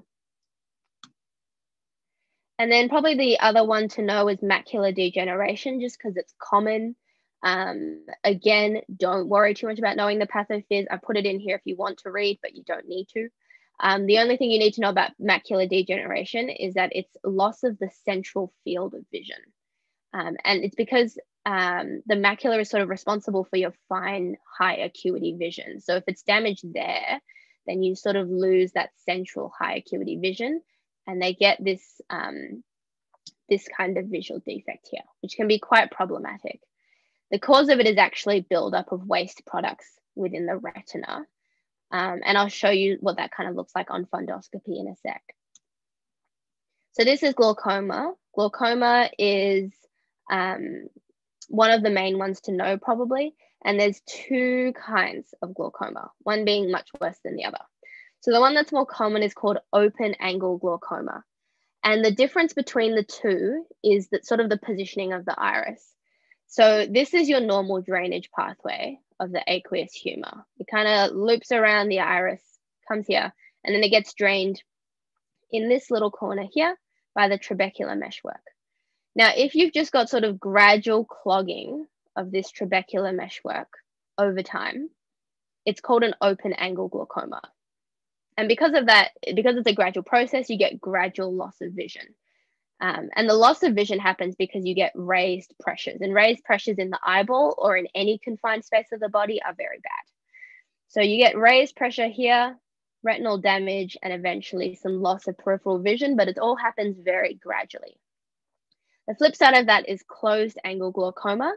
And that's when you can see here, the iris kind of gets forced upwards, closing off this entire drainage pathway altogether and completely closing off the trabecular meshwork. So you're not getting like a gradual decrease in the drainage, it's a sudden occlusion. That completely prevents any drainage at all. So you can imagine the pressure builds up very rapidly and it will very rapidly cause blindness. So this is actually more of an emergency. There are other types, but you don't have to worry about those. So open angle, closed angle being bad. And then just a little note on like near and far sightedness. The reason I threw this in is because there's a lot of exam questions about accommodation. And this was something that was also very, very confusing for me. So nearsightedness, as you guys probably know, is called myopia, and that's poor distance vision. And farsightedness is hyperopia, which is poor near vision. And the two can be caused by like congenital issues with the eye shape, failure of the ciliary muscles, causing the lens to be sort of the wrong shape, or the cornea being the wrong shape. The thing that's important in high yield to know is how accommodation normally works in an eye. So when you need to see something that's close up in front of you, you need your lens to be thicker and rounder, right? Like greater focusing power. But weirdly, in order to get the lens to be thicker and rounder, the ciliary muscles have to contract. So the ciliary muscles are these little guys here, right? So when they contract, it actually relaxes the lens. So the lens actually becomes thicker and rounder. And there's some diagrams, if you Google it, of like kind of why that happens. And the reason is because the ciliary muscles, you picture them as a ring like this. And then the lens is kind of attached in the middle via little suspensory ligaments. When it contracts, it doesn't actually contract like this way going backwards, as you can kind of see. The ring of the muscle contracts inwards, right? And when that contracts inwards, the suspensory ligaments, they relax. And so the lens becomes more slack and thick and rounded. Whereas when the ciliary muscles relax, it actually relaxes to open more, right? Those suspensory ligaments get pulled tighter and the lens actually flattens. So when the ciliary muscles relax, you get a flatter lens and therefore you get good distance vision. So that's how normal accommodation works. Know that pathway because it comes up in a lot of questions. I think the way to think about it might be like imagine as the ciliary muscles are like spokes on a bicycle wheel. And so when it contracts, it kind of like pulls it in, so it makes it smaller. That's how I thought about it, which kind of helped. Yeah. Kind of a weird concept because it feels very counterintuitive at first. Okay, and then let's talk a little bit about cranial nerve exam. Now, cranial nerve exam, I think first of all, you'll never get it in its entirety. Like you'll never be asked to do a cranial exam start to finish for like any kind of assessment because it's excessively long. And especially this year, you would never be asked to do it start to finish because you can't actually do it in person. But the good thing about the cranial nerve exam is that if you know the functions of each cranial nerve, you can pretty systematically work through what you have to test. So, general inspection is the same as normal. You want to look for any sort of obvious deformities. A lot of it is actually eye related. So if they have ptosis, the drooping of the eyelids, issues with pupil size, shape, symmetry, all of that can point to pathology. And then like hearing aids as well, indicating possibly like vestibulocochlear issues. If they wear glasses, all of that. Then you sort of just go nerve by nerve. So if the first cranial nerve's function is smell, then you want to test the first cranial nerve using sense. And so, this is only done if you actually suspect that there might be an anosmia. But you block one nostril, hold up like a little vial with some kind of strong scent, and ask the patient to identify the scent. Repeat on the other side. Pretty easy. Optic nerve is a lot of tests. So the first one is visual acuity. While you won't be asked to do exams this year, I'm pretty sure they're going to ask you to do some clinical, they're going to give you clinical skills questions in the written exam as sort of compensation. So know the process for these exams, and also the random intricacies, like the numbers and the details, because I have a feeling they're going to throw that in your written paper. So visual acuity should always be assessed 6 meters away from the Snellen chart. That's the chart with all the letters on it. You should ask them if they wear glasses, because in a cranial nerve exam, they are allowed to wear their glasses. You only want to know if they have blindness or complete visual field loss. You don't really care about, how good their high acuity vision is. This is different from an eye exam. Cranial nerve exam, you just want to know, are they blind or not? So if they wear glasses, they can wear the glasses. You have the patient cover one eye, and then you ask them to read the lowest line they can see. And then you repeat with the other eye. And if you're worried that they've memorized it, you ask them to read the line backwards. And then visual acuity is expressed as a fraction. So 6'3", 6'6", 6'12". The numerator is 6 meters, so 6. And then the denominator is the number of the lowest line that they can read. And the interpretation of that is if the patient is 6'12", then they can see at 6 meters what a healthy eye can see at 12 meters. So the numerator is what they're sort of standing at. And then the denominator is the comparison to a healthy eye. So 6'3" would be they can see at 6 meters what a healthy eye would be able to see at 3 meters. So 2 incorrect letters are allowed, and you can record that as minuses next to the fraction. You also need to test color vision, which is with the Ishihara plates. Again, glasses can be worn because you just want to know, are they like red, green colorblind? And so you run through like a little booklet of the numbers and you ask them to like read out what number they see. And then you record which ones are correct or the number that are correct. And you do that in each eye. Then we've got all the pupil tests, and there's a lot of pupil tests. So for one of them, you shine light into the eye and you watch for constriction of that pupil. That's the direct pupillary reflex. You also then shine it into that eye and watch for constriction of the other pupil. That's the consensual light reflex. And then there's this Marcus gun one as well, where you swing the torch sort of back and forth and you look for a relative afferent pupillary defect, which is where you get paradoxical like dilation of the other pupil. So when you shine the light to one eye, you see it dilate as opposed to remaining constricted. And that indicates an optic nerve pathology. Accommodation, so you ask them to look at something that's far away, then you put your finger like right in front of their face and ask them to focus, and you watch for the pupils to constrict and converge, so they go a little bit cross-eyed. That would be normal. If the pupils don't constrict, it can be an issue with their ciliary muscles. Visual field is kind of testing for all those different optic nerve tract lesions. So you're sitting and sort of in front of them and you're basically testing if they can see in like each of the 4 quadrants, right? So that's going to be like wiggling the fingers in each of the 4 quadrants. It's probably best to watch like a video of these being performed because it's quite hard to sort of picture it in your head otherwise, exactly how to go about it. And then the blind spot test. So you're sitting in front of the patient, have the same eye as them, and you have this little like pin with a little red ball on the top, and you move that across your field of vision until they can't see the tip of the red ball anymore. So this is while they're looking directly at you. And eventually when that red ball lines up perfectly with their blind spot, they won't be able to see it again. And from there, you can kind of move it up, down, left, and right to map out how big the blind spot is and just compare it to yours, assuming yours is healthy. And then the last step of the eye exam or the optic nerve exam is fundoscopy. Cranial nerve 3, 4, and 6 are pretty straightforward because you just do the H shape. The bit that's not so straightforward is the interpretation of like if they can't do one particular movement, which muscle and therefore which nerve is affected. This diagram here is pretty good. So it tells you exactly which muscle and which nerve is responsible for what.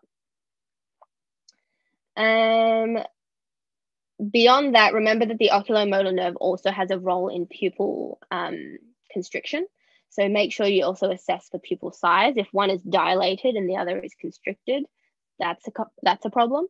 And then also diplopia. So diplopia is more of a symptom than a sign, in that if someone has a cranial nerve palsy affecting their extraocular eye muscles, it might not present as the eye not being able to move or the eye being in a weird position at rest.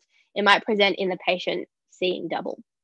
So to test for diplopia, you hold up a finger and you ask how many the patient sees. So it's the classic thing of like, how many fingers am I holding up? Usually even if they have a bit of diplopia, they'd be able to tell you how many fingers you're actually holding up, but it's more like how many fingers do you see? If they do see multiple, to work out which eye it is, you'd have to sort of cover each eye. And when the affected eye is covered, the diplopia will go away because your healthy eye is going to see exactly how many fingers you're meant to see. If you need to determine which muscle, and this is getting like very specific, you do the H, and whichever movement of these sort of abduction, adduction, up and down of each has the images furthest apart, that's going to be the muscle that's responsible. Because that particular muscle is paralyzed in one eye, and so you're going to get maximal diplopia when you try to use that muscle. Okay, sensation for your trigeminal nerve. You basically like touch in each of the 3 areas of the distribution and see if they can feel it. But there's also a specific one, the corneal reflex, which is where you lightly touch the cornea with a bit of cotton wool, and the patient should blink. This is actually simultaneously a test of trigeminal and facial, because you need trigeminal in order to feel the cotton wool, but you need facial nerve in order to actually blink. So it kind of does both. Then you also have to remember the motor component of the trigeminal nerve, so the muscles of mastication, clenching the teeth and feeling the masseters, opening the mouth against resistance, and looking for, if they open their mouth, if there's any like deviation of the jaw or asymmetry. There's also the jaw jerk reflex, which would indicate an upper motor neuron. So remember, upper motor neuron lesions result in hyperreflexia. So people have more exaggerated reflexes. So the jaw jerk reflex is normally not present or very minimal. And it's where you basically like tap over the chin like this with the patient's mouth open and relaxed. And if you get this massive sort of jerk, that's hyperreflexia and therefore an upper motor neuron lesion. Facial nerve, the taste component is pretty straightforward. You ask them if they've had any taste issues. The motor component, you basically run through a bunch of facial expressions. So the frontalis muscle runs along sort of the forehead here, the frontal bone, and that's responsible for raising the eyebrows. So you get them to raise their eyebrows and don't let you sort of push them back down. That's a test of frontalis. Orbicularis oculi, remember, is sort of a circular muscle that wraps around the eye like this. So you get them to squeeze their eyes shut, and that would be orbicularis oculi. There's orbicularis oris, which kind of runs around the mouth area. So they puff out their cheeks, and that would be a test of that. And then smiling wide is a test of levator angular oris, which kind of runs up like this, and zygomaticus major, which also runs in this sort of oblique direction to smile. So you just test each of those facial expressions, and if they can do them, they probably don't have facial paralysis. The hearing tests are a little bit more complicated.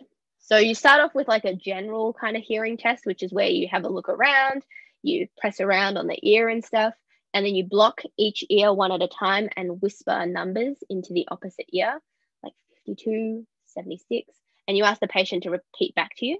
So that's just sort of a general test in each ear. But then we have the more sort of specific technical tests. So Rinne's is one of them. And Rinne's is basically, it serves to compare bone conduction, so conduction of sound through the bone, the mastoid process, versus air conduction, which would be conduction through the air and then through the actual auditory canal. So you flick the tuning fork, place it on the mastoid process, ask them to tell you when they can no longer hear it. And when they can no longer hear it, you flip it around so that it's near their ear, and you ask them if they can hear it again. The terminology is confusing. If they can hear it again, it's a positive Rinne's test, and a positive Rinne's test is normal. Then you have a Weber's test. And the Weber's test, you flick the tuning fork and you put it on the center of the head like this, or even just the center of the forehead. And you ask the patient if they can hear it and if they can hear it equally in both ears. This is not a very specific test because even in normal people, they will often be able to hear it louder in one ear over the other. But that's why you have to interpret the two tests sort of together to work out if there's a hearing defect.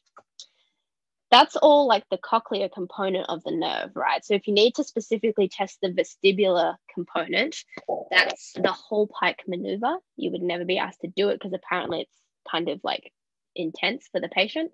But you basically like lie the patient down so the head is hanging off the edge of the bed and you support it as it goes down. And then you like grab the head and you turn it to one side. And if the patient starts to feel dizzy or like feel like the room is spinning or they're going to fall over, or they have nystagmus and the eyes start like flickering, that's an indication that there's damage to the vestibular component. And that would be a positive Hall-Pike maneuver. So normally a positive exam finding is abnormal, which is why it's weird that in Rinne's positive is normal. So this is interpretation of Rinne's and Weber's because there's a lot of exam questions around this as well. It's a very easy thing to examine. So the main thing to understand, first of all, is that you can have two types of hearing loss. It can be conductive, which I always think of as like a giant chunk of earwax blocking the ear canal. And that's going to impair like conduction of sound through the ear canal, right? Or you can have a sensory neural hearing loss, which is where the nerves are damaged. So that the sound is making its way through the ear, but when it reaches the nerve doesn't get triggered. So you can't hear. Now, Rene's is great for telling you what kind of hearing loss there is because it's really good at picking up conductive hearing loss. If someone has a conductive hearing loss, their air conduction is going to be worse than their bone conduction because there's a giant blockage in the way. So when you flick it and you put it on the mastoid process, they hear it, they stop hearing it, you turn it around and they still can't hear anything. That tells you that there's a conductive hearing loss. If it's normal, if they still can hear something, it's probably going to be a normal or sensory neural hearing loss. So if the air conduction is better than bone, but there's a hearing defect, it's sensory neural. And then you can tell which side it is based on Weber's. So Weber's is really best for telling you which side the hearing loss is in. So if you have a sensory neural hearing loss, you can imagine that when you put it up here, that ear is just like knocked out. So the sound lateralizes to the healthy, unaffected ear. In conductive hearing loss, when you've got a giant chunk of earwax sitting in the way, blocking it, weirdly, the earwax like conducts the sound better. So in a conductive hearing loss, when you do Weber's, the sound will be louder in the affected ear. Okay.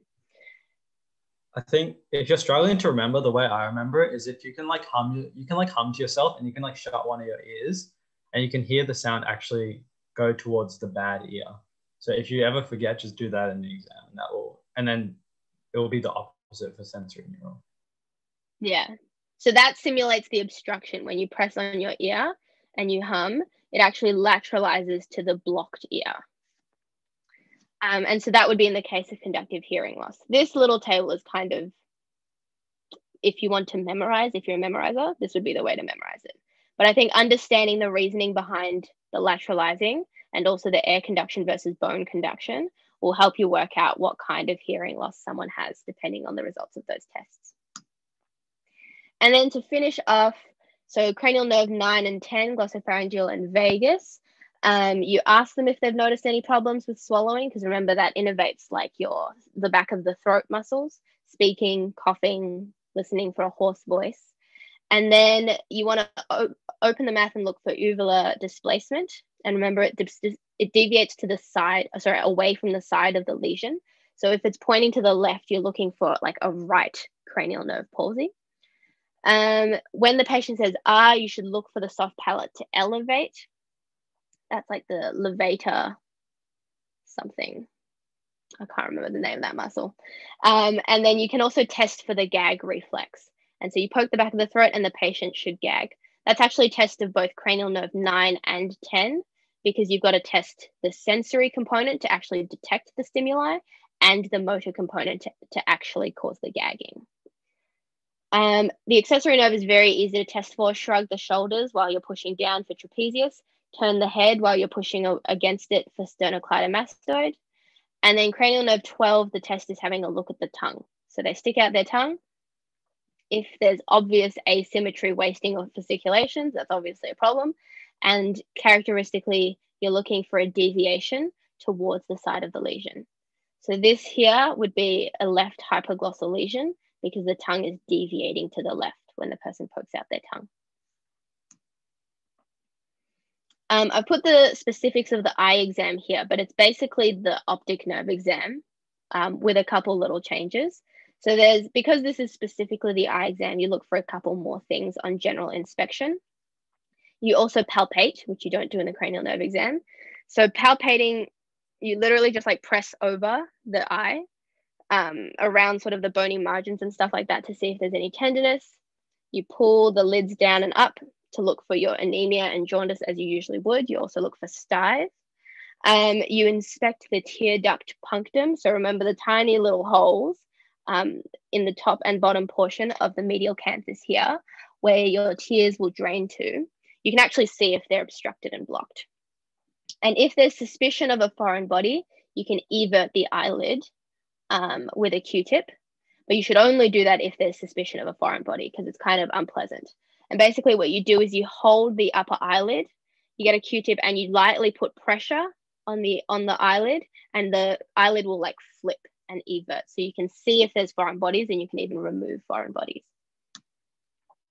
The rest of the visual tests are basically the same, but the main difference is that you actually care about visual acuity here, right? You're not just looking for blindness, you're looking for how good the vision is. So it has to be tested corrected and uncorrected, with and without glasses. And you do each eye one at a time. But in terms of like this is just a weird specific thing, but if they're being tested for like driving and their ability to drive, you also have to do binocular testing. Because with driving, the requirements are that even if one eye is really bad, as long as you can see okay with both eyes, you can still drive. Then you do color vision, the pupils, accommodation, visual fields, blind spot, all of that stuff the same way as for the optic nerve exam, and then fundoscopy. Fundoscopy, I mean, even when OSCEs were a real thing in person, was highly unlikely to be a station. So it's almost no yield at this point. But again, they will probably ask you like random specific questions in the written paper to make sure that you haven't neglected clin skills. So the key points to remember is that you should conduct an eye exam when you're doing fundoscopy in a dark room, and the glasses obviously need to be removed so you have access to the eye. And you want it to be dark because you want the pupil to dilate as much as possible, because you can't actually see if someone's got a tiny constricted pupil. You need to be able to see through the pupil, through that space, to the back of the eye. Then you can artificially dilate the eye with tropicamide. And then if you're using tropicamide, you have to warn them that they shouldn't drive afterwards for a little portion or something like that, because it keeps the pupil dilated for a little while.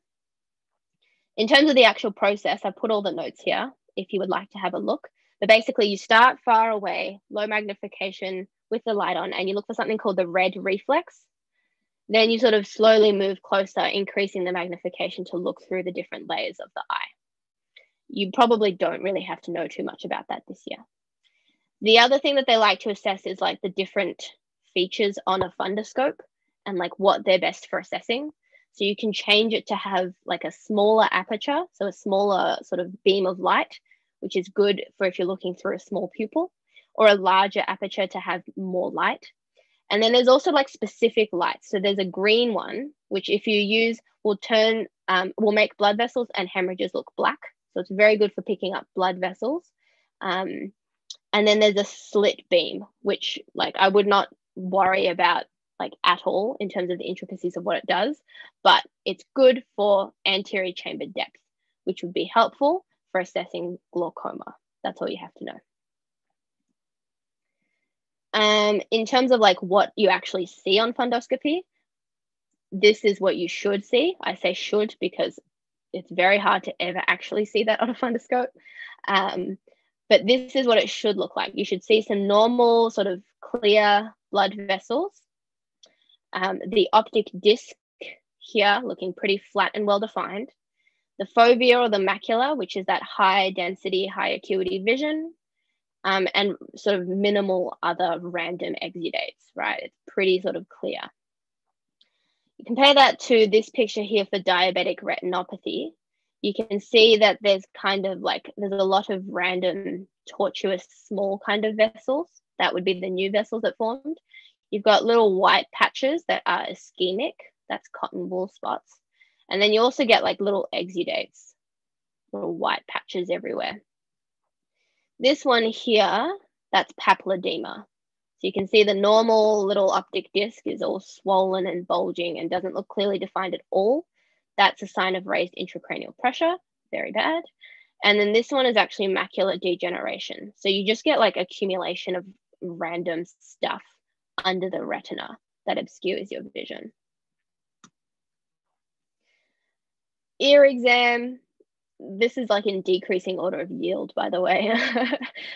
You inspect around the ear, have a look if they're using a hearing aid. They love mentioning that for some reason. And then same as with the ear, you just kind of have a little press around and see if there's any pain. And you also feel the lymph nodes in the area, see if they're enlarged.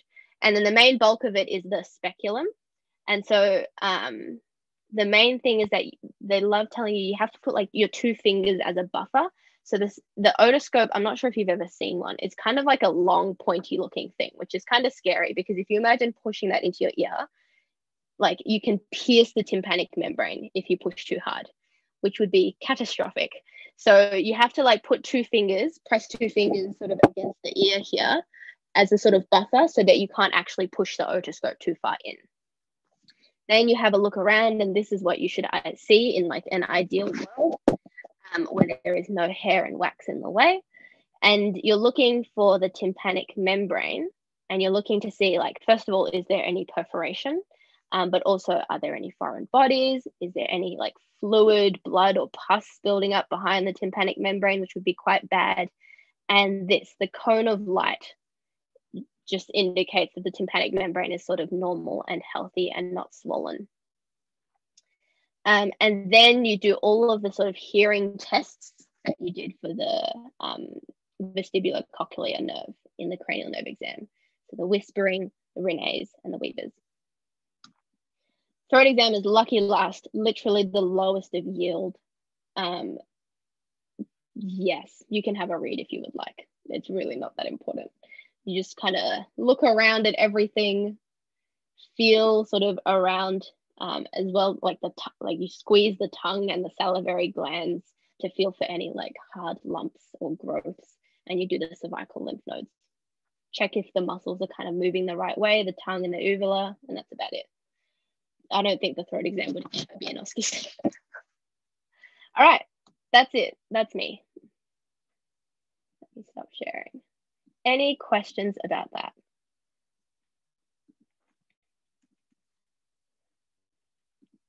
All right. We're gonna super quickly do embryology before we take a lunch break. Yeah, I am gonna be super quick because I know you guys have already been going for almost 2 hours now. So I don't want to sit here for longer. You don't want to sit here for longer. Let's make it good for everyone. So I'll share my screen. Embryology isn't that bad. Like, there's only very specific things they really ask you about. But there's always like uncertainties because like, who knows what they could ask in embryology. There's literally so much stuff. But we'll try and focus on the main things. Oh, that's not the right button, isn't it?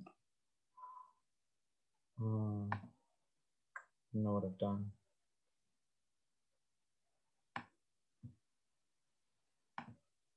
Am I frozen? No, you're all good. Yeah, you're fine. But the screen doesn't, I don't know what's happening there. Yeah, my screen's done something. Maybe I'll retry it.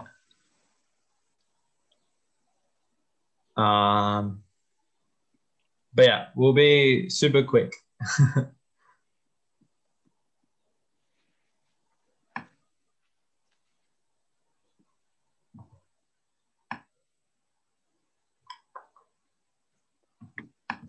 I think we're roughly here. Okay.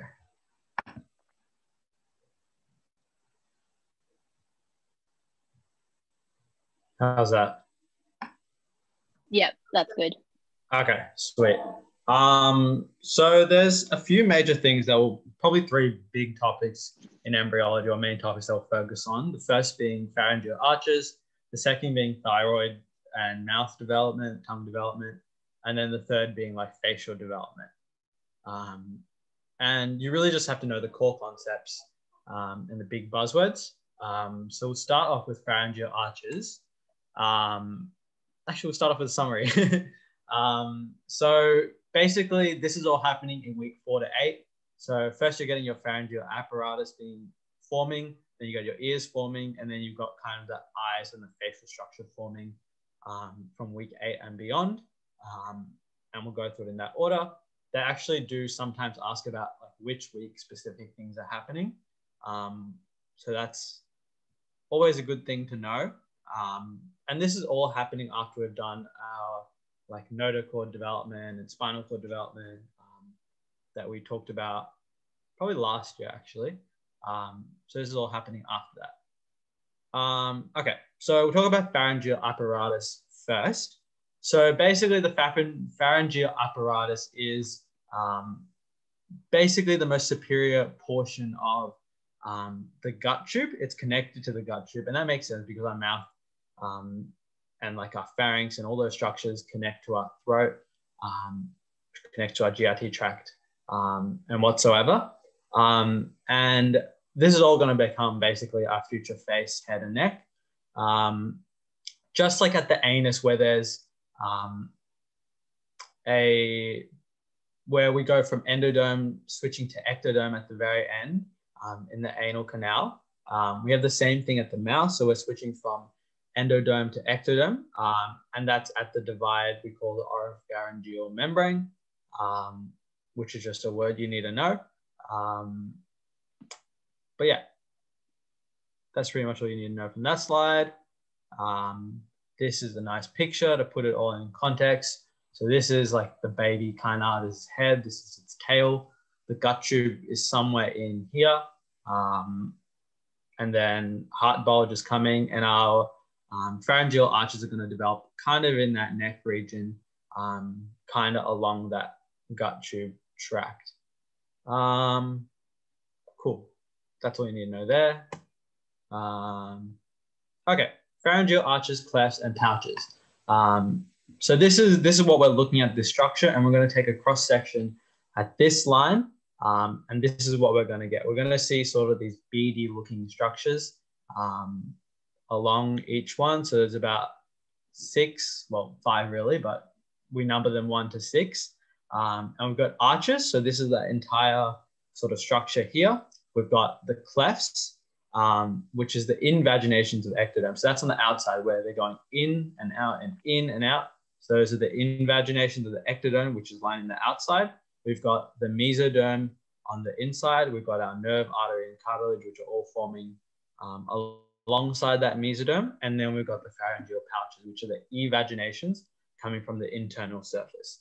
And that's just for naming conventions. And so we can describe things and where things are going to come out of, because things are going to be developing from these pouches, things are going to be developing from these clefts, and things are going to be developing from the actual arches. Okay, that's all you need to know there. And we name it like superior to inferior. So 1 is the most superior, 6 is the most inferior, and it's numbered accordingly. Cool. Okay. Yeah, so we've sort of talked about this. The pharyngeal arches are separated from one another by the pouches and the clefts, which makes sense. And then we've got the structural components. So we've got our skeletal and cartilage tissue, which is originating from our mesoderm, as well as the muscular tissue. So that's consistent with everything we've learned so far. And then we've got our sensory and motor tissue, which is going to be also originating from there, as well as the arch arteries. So there's one main artery really associated with most of the arches that we need to know about. Cool. So we'll talk about each of the arches one by one. I think it's probably best to learn about it in terms of nerves. So arch 1 is associated with trigeminal nerve. And we know the trigeminal nerve is associated mainly with sensation, but it's also got some motor action, as Lena was saying. So it's got, its function is to innervate the muscles of mastication. There's also some bony tissue and cartilage that's going to develop from it. I don't think that's super important to know, but I guess if you're putting it in context, it's sort of your maxillary area, and kind of the upper mandible. And as you go through the arches, they kind of, each portion creates, I guess, more inferior parts of the head and neck. Yeah, so arch 1, trigeminal nerve, muscles of mastication, and then we've got the maxillary artery, which is the associated artery. Arch 2, we've got the facial nerve, and associated with facial nerve are going to be the muscles of facial expression, as well as some of the inner ear bones and the upper hyoid bones. So as we were saying, like the trigeminal nerve stuff is kind of in this area, upper ear, maxilla area. Arch 2 is kind of be more in the lower ear along the mandible, which makes sense. This artery you don't really need to know about, to be honest. Then we've got the glossopharyngeal nerve. So it's associated, again, with a little bit lower. It's got that hyoid bone down the bottom underneath the mandible, as well as the stylopharyngeus muscle. I think Alina was talking about it before, but I can't remember.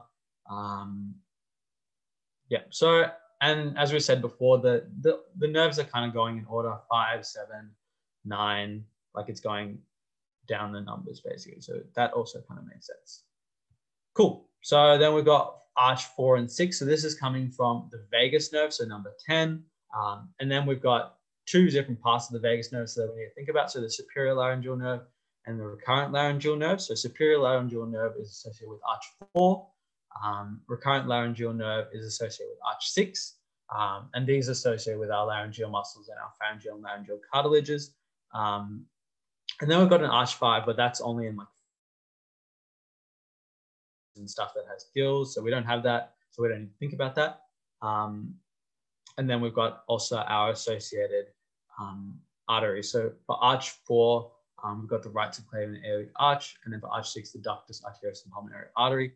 I don't think that's that important to know, but it's there if you need it.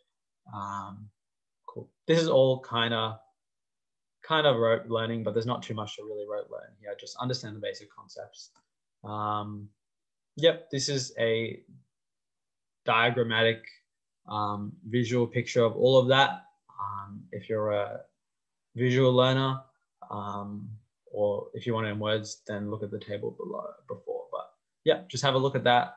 Try and absorb it as much as you can. The intricacies aren't that important, just like the nerves, the general muscles, and like the general bones and like where they are roughly. And this is kind of another picture just to highlight, but we can also see that the clefts, which are kind of over here, and the pouches are also going to turn into certain things. And we'll talk about that after. But this kind of puts it into context. I think one important fact that they told us about, which kind of makes sense to me as well now, is that because the trigeminal one, arch number 1 is going to be developing first, it's going to move up into your primordial head and neck first. So it's going to be kind of the base layer. And the facial muscles of facial expression are going to move up after that. So they're going to go on top of your muscles of mastication.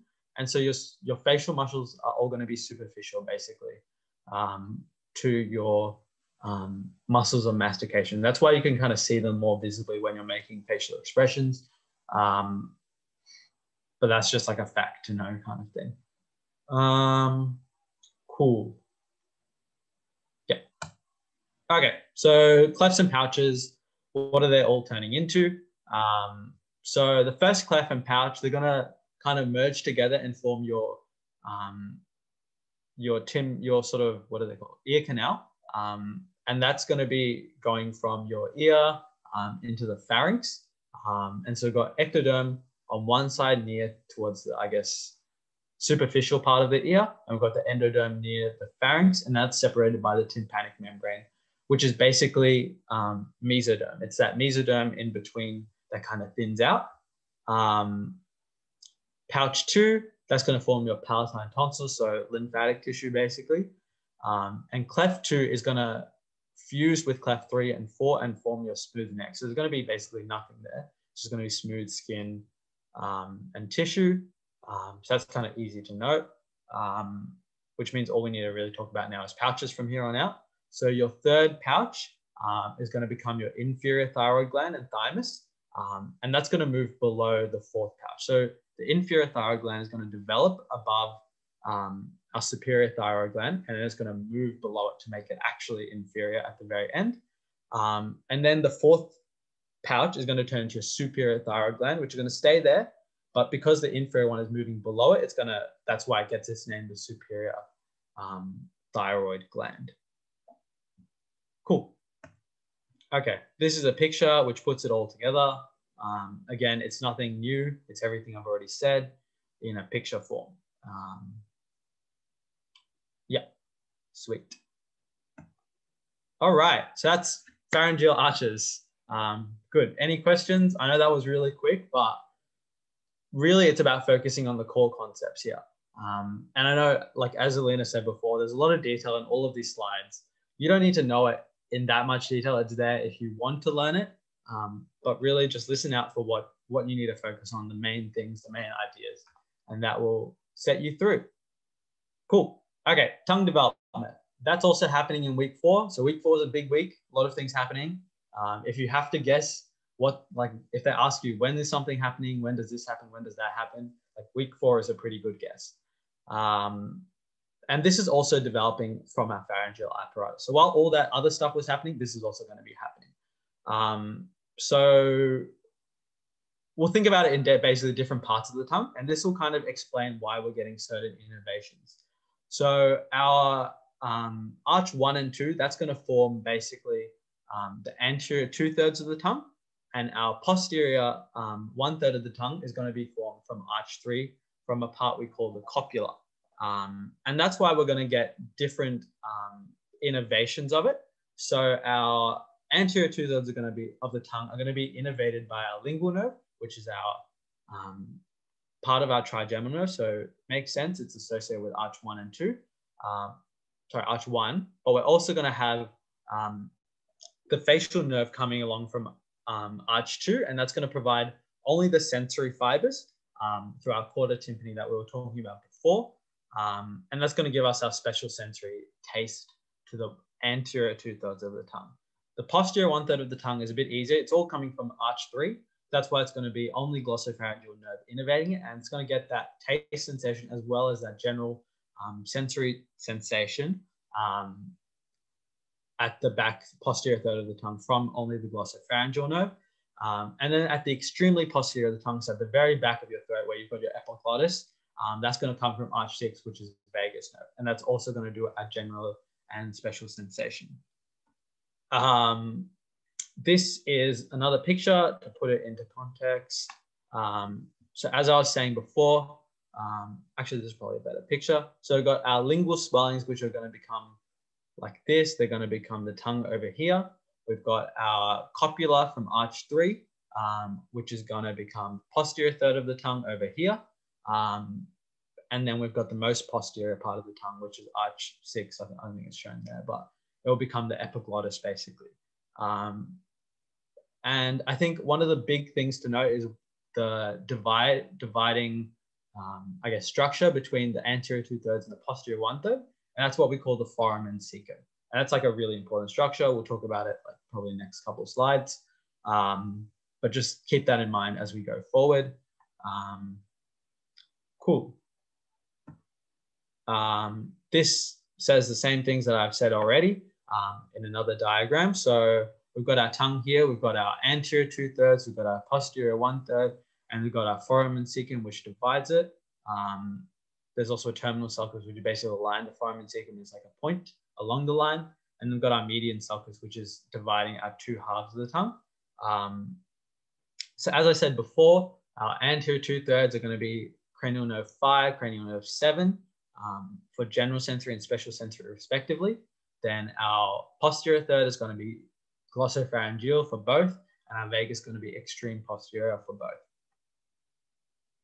Okay, musculature of the tongue, not too much to know, but hypoglossus nerve, except for all of the intrinsic muscles except for palatoglossus.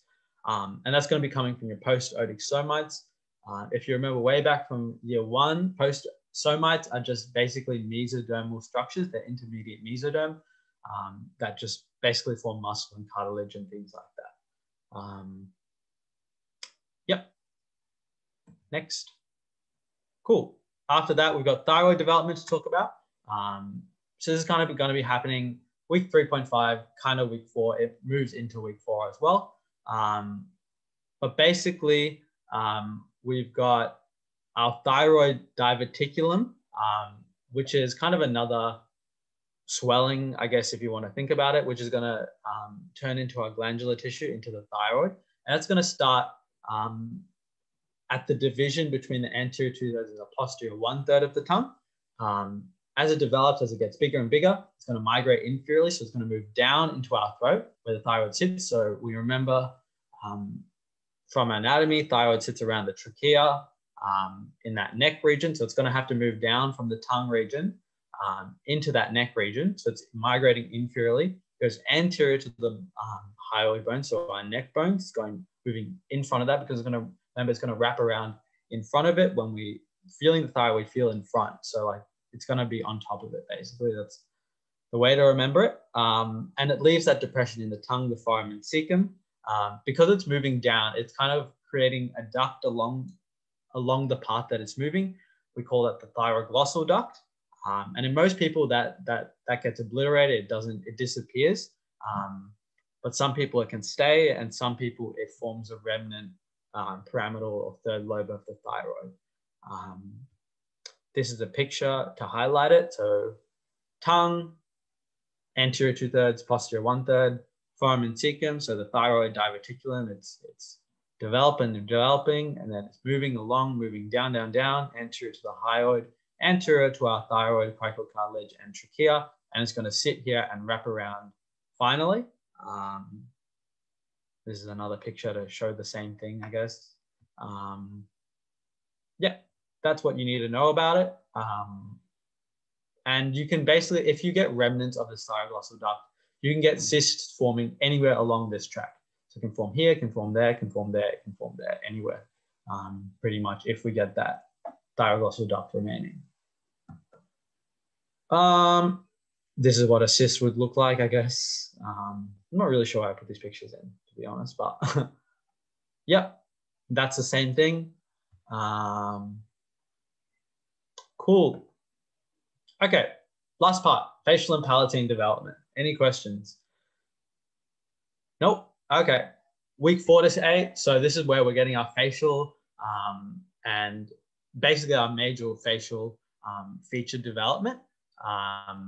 Again, starting in week 4, that's the magic number, week 4. And this is going to take a lot more time than the other things, but it's going to basically be continuing to go on. And it's going to form from 5 major structures. So we've got 1 frontonasal prominence, 2 maxillary prominences, and 2 mandibular prominences.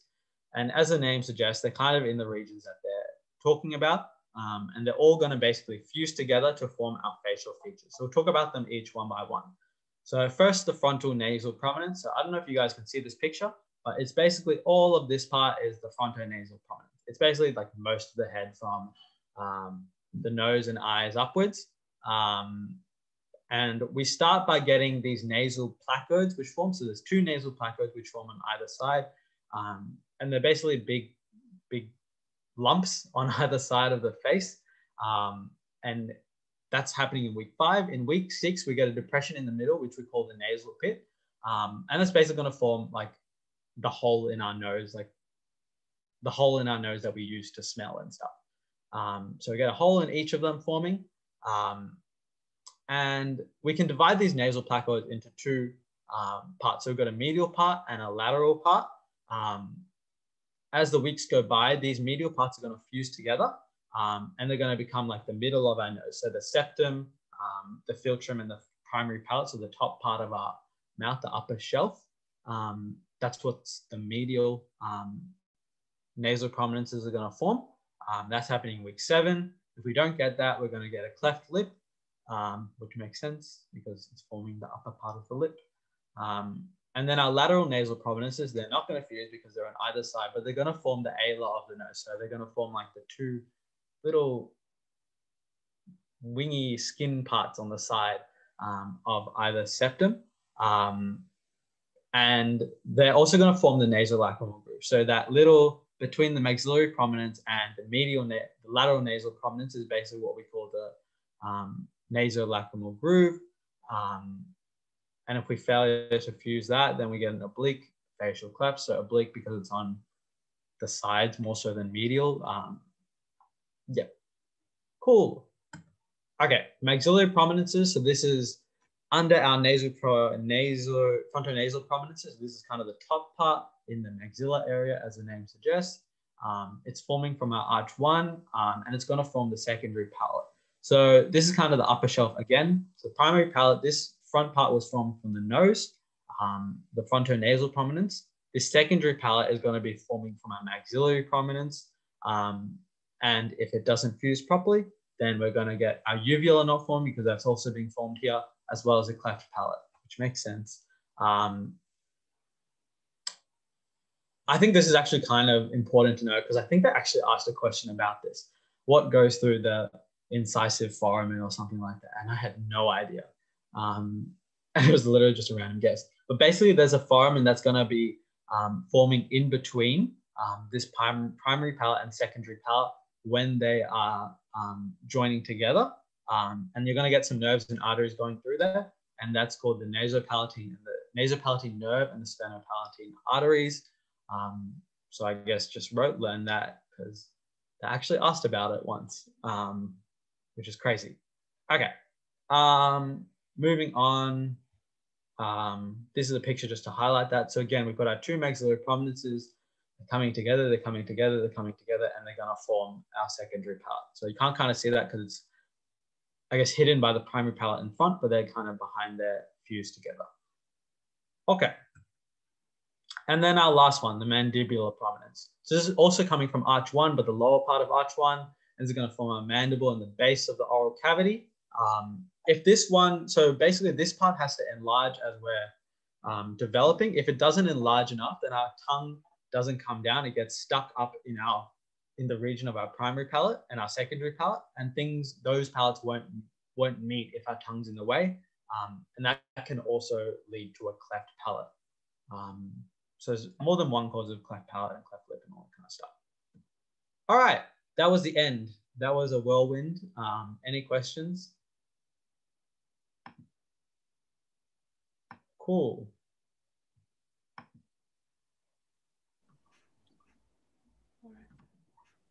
Okay, hi everyone. Welcome back to Head and Neck. Hopefully we'll cover the rest of the topic in 2 hours. See how we go. So yeah, this is the rough outline of how I'm gonna run through everything. We'll start with the head in general, go into the neck in general, and then we'll talk about the vasculature and the whole head and neck and all the nerves in the whole head and neck. And then we'll move on to the structures, so your upper respiratory tract and pharynx basically. So running from your ear, your nose, your mouth, your pharynx and your larynx. Cool. So the head, starting with the bony bits. Yep, the skull is essentially a whole bunch of bones joined by sutures, which is a type of fibrous joint, which fuses together in adulthood. You have your neurocranium, which is neuro, so like by your brain, and you have your viscerocranium, so that's your face bones.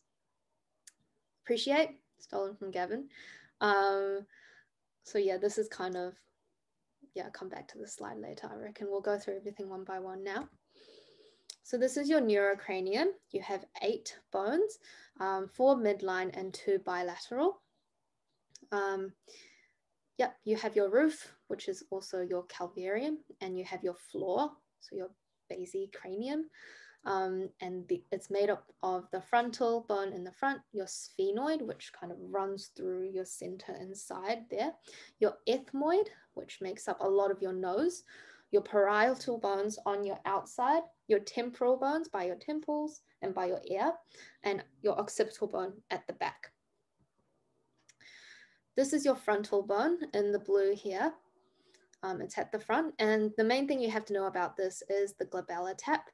So people with Parkinson's, usually when you tap on their glabella like that, the normal reflex is to blink, and then when you stop, when you continue to do that, they'll stop blinking because they get used to it. In Parkinson's, patients will continue to blink, and that's all you really have to know. There's not much to know about the frontal bone. This is your parietal bone. So these make up your sides. There are 2 and they're joined. This is your occipital bone in the purple, and that's at the base of your skull. This is your ethmoid bone. So that's over here. You can see that it's lining the inside of your nose. And you can just see it poking through by the orbit there. Yeah, I've got a slide on this. Yes. I think the most important thing about this would be the cribriform plate. So you can see that that's right there, and it forms the boundary between your nose or your nasal cavity and your cranium. It's got holes over here like that for your olfactory nerve or CN1 fibers. And it also has this crista galli, which is where your falx cerebri or your dura mater attaches. You've also got the foramen cecum for emissary veins. Other than that, you don't have to know a lot about this. I think also important to note though is the connections it makes. So like I said before, between your nose and your cranial cavity, you have your cribriform plate, which means that if this is broken, you can get CSF leak or into your nose, and that causes a nasal drip. You also have a connection to your orbit here. So yeah, so basically fractures and things can travel between the two. This is your sphenoid in the yellow here. You can see that it makes up a lot of the back of your orbit. You've got a sphenoid sinus here near the back of your nose, and it also makes up the side of your head here. So this is located in the middle cranial fossa, and it's got a body, 2 lesser wings, 2 greater wings, and pterygoid processes over here in the yellow. The sella turcica is a depression, and that contains the pituitary gland. So that's quite important, but that's basically all you have to know about it. You also have the chiasmatic groove kind of here, and that's where your optic nerve is sitting, or your optic chiasm, and you can see that your optic nerve can travel through there. So those are the things in the body. With the lesser wing, so this guy here, that forms the division between the anterior and middle cranial fossa, and it also borders the optic canal over here with the body of the sphenoid. For your greater wing, this is where a lot of your foramen are. So foramen rotundum here, you have V2, foramen ovale, V3, foramen spinosum for the middle meningeal vessels. And it also provides some attachment for other things, which aren't so important. For the pterygoid processes, you have the medial and the lateral plates. For the medial plate, it has the pterygoid hamulus right here. And that acts as a pulley for the tensor veli palatini, or TVP, as well as an attachment for the pterygomandibular raphe. So we'll come to those things later. The lateral plate has attachment of the medial and lateral pterygoid muscles, which are used in mastication. And you also have the pterygoid canal, which opens into pterygopalatine fossa. Again, we might cover that a bit later. This is your temporal bone, forms the side of your head. And the most important thing about this would be this right here, which is your external acoustic meatus, or where your external auditory canal is. It's got a couple parts. So if you've got your squamous part, that's where your temporalis muscle attaches. So you can kind of feel it if you chew with your fingers on the side of your head. You've got your zygomatic process. So this bit kind of forms your cheekbone, and also has attachment of the masseter muscle. You have the tympanic part, so tympanic for ear, so that's where your external auditory meatus is. And it also articulates with the head of the mandible, or your jaw, to form your TMJ, or temporomandibular joint. The styloid process is here, and this is mainly for some muscular attachments. So your stylomandibular ligament of your TMJ and your styloglossus muscle. So that's attached to your tongue. And then you have your petromastoid. The most important part about this part would be your mastoid air cells. And that comes out quite a lot. Yeah, I think that's it. So again, for your neurocranium, you can see for your roof here, there are only a couple things to know. You should know about the sutures. So you have your coronal suture by your front. You have your sagittal suture in the middle.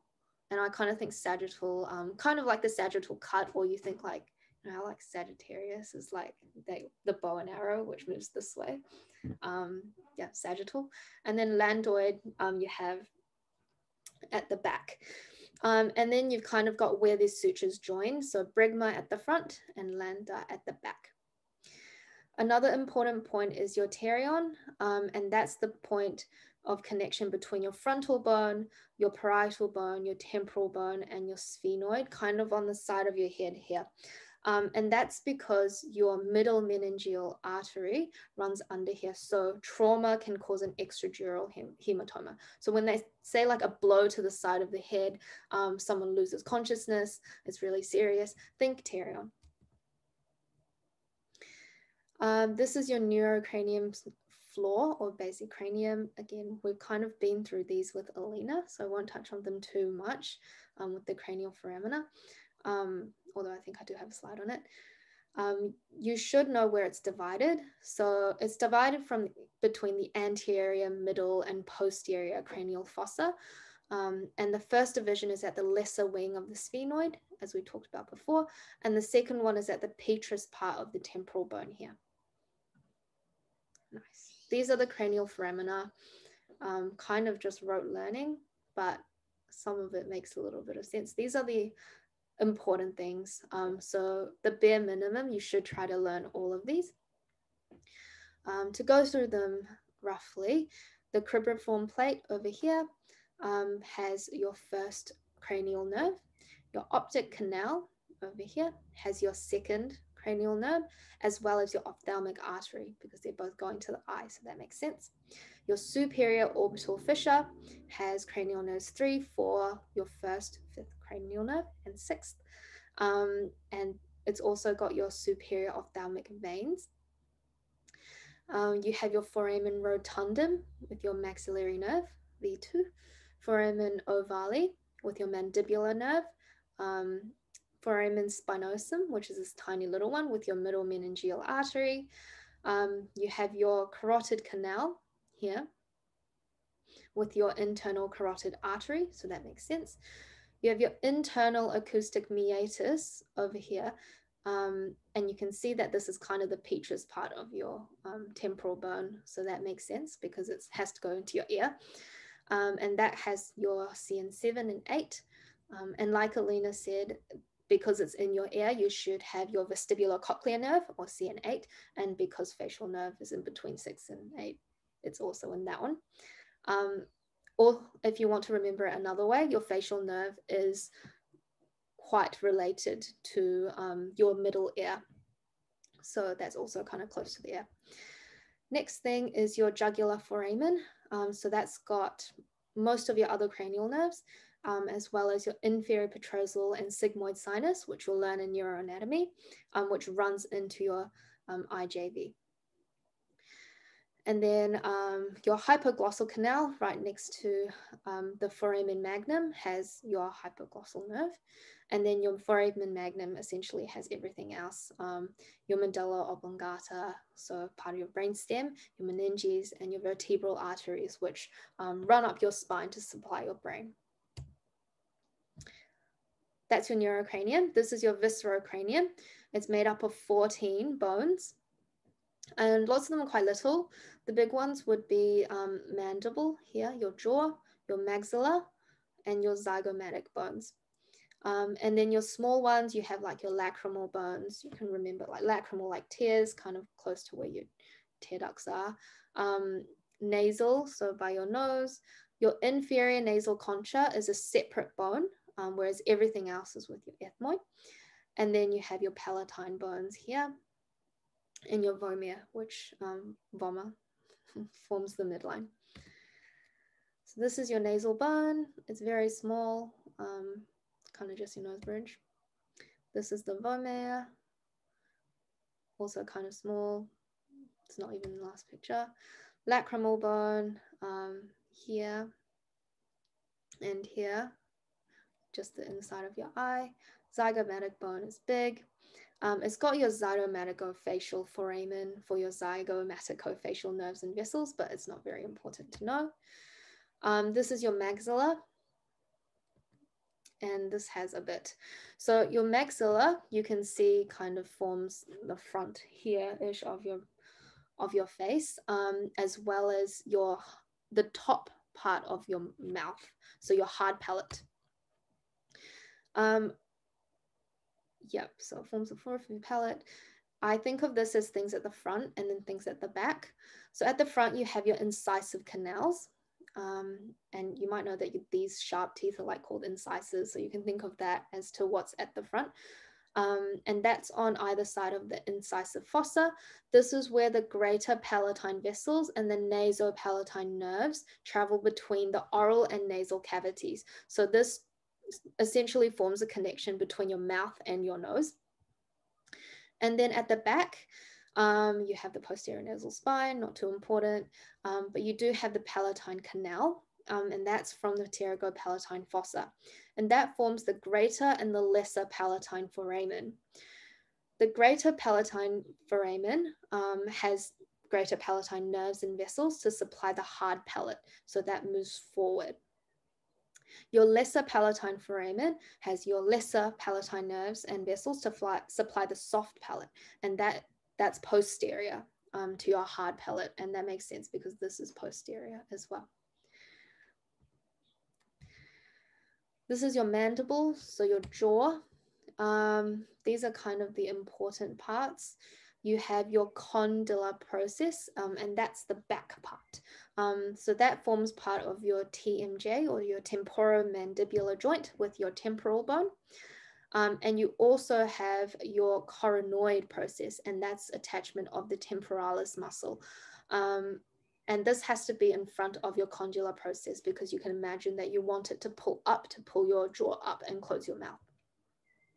You have your mandibular foramen right over here, which forms your mandibular canal, as you can see, moving inwards. And this is kind of like you're sitting in the inside of your mouth looking outwards. And then that finishes out towards the front as your mental foramen. So your inferior alveolar nerve from V3 supplies your teeth as it travels through this, and then turns into the mental nerve as it exits and supplies the chin. Your inferior alveolar vessels also travels through here. Your mylohyoid line forms your mylohyoid groove, and that contains your lingual nerve and your nerve to the mylohyoid.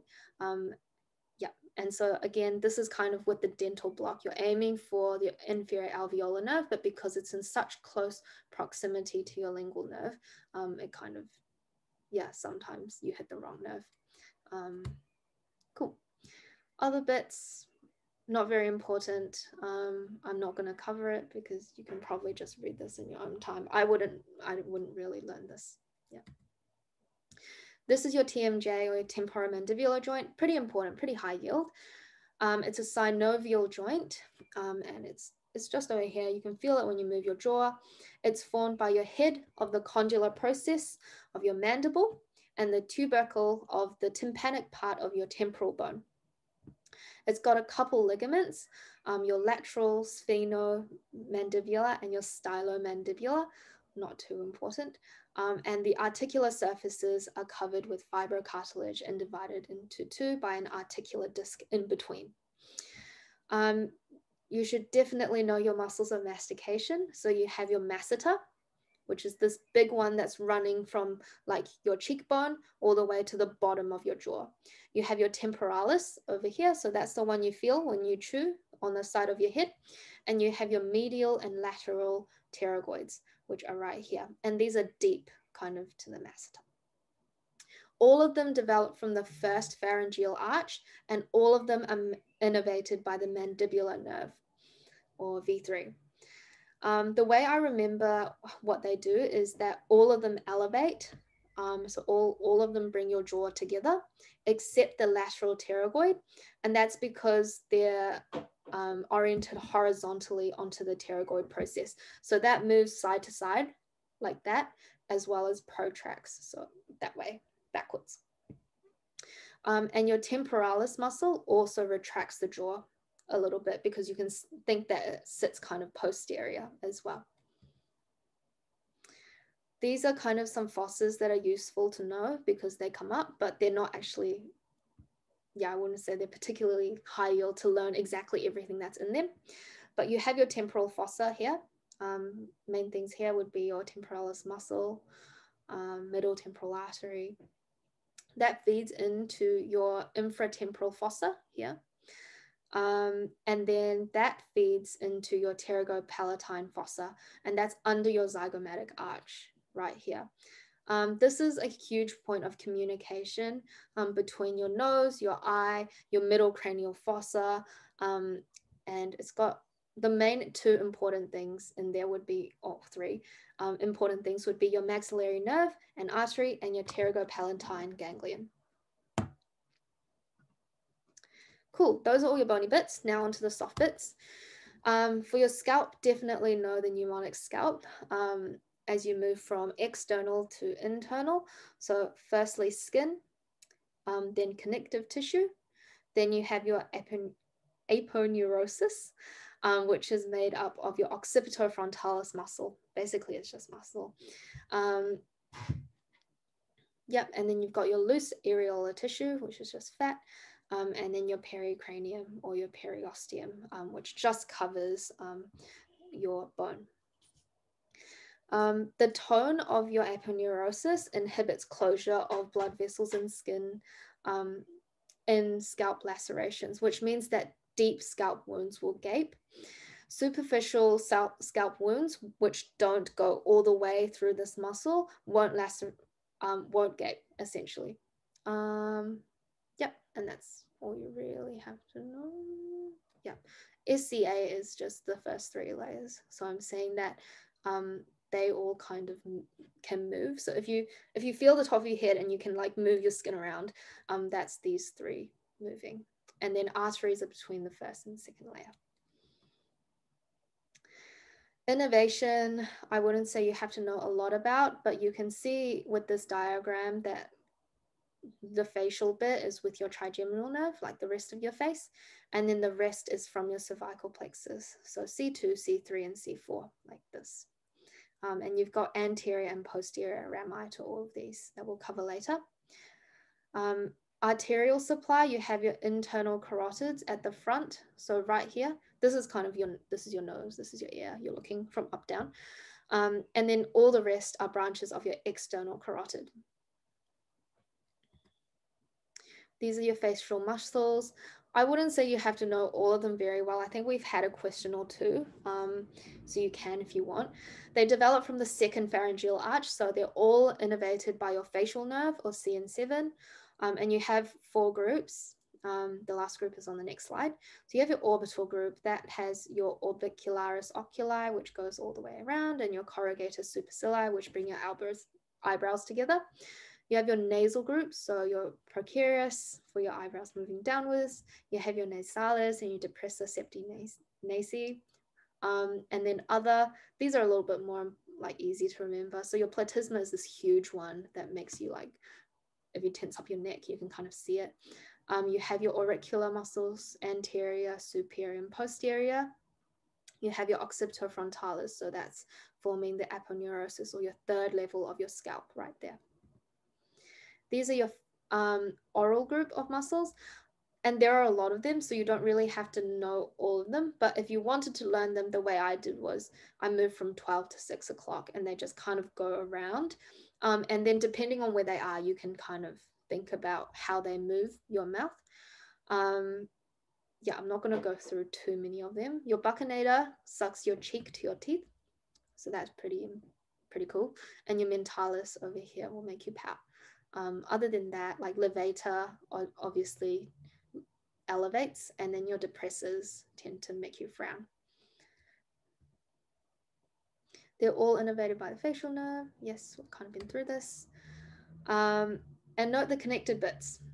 So this is quite important. I think it's important to know what's connected to what. And often exam questions will be like, oh, why is this happening? And it will be because of some kind of connection. And that might be like some kind of CSF leak, or it can be an infection or anything else like that.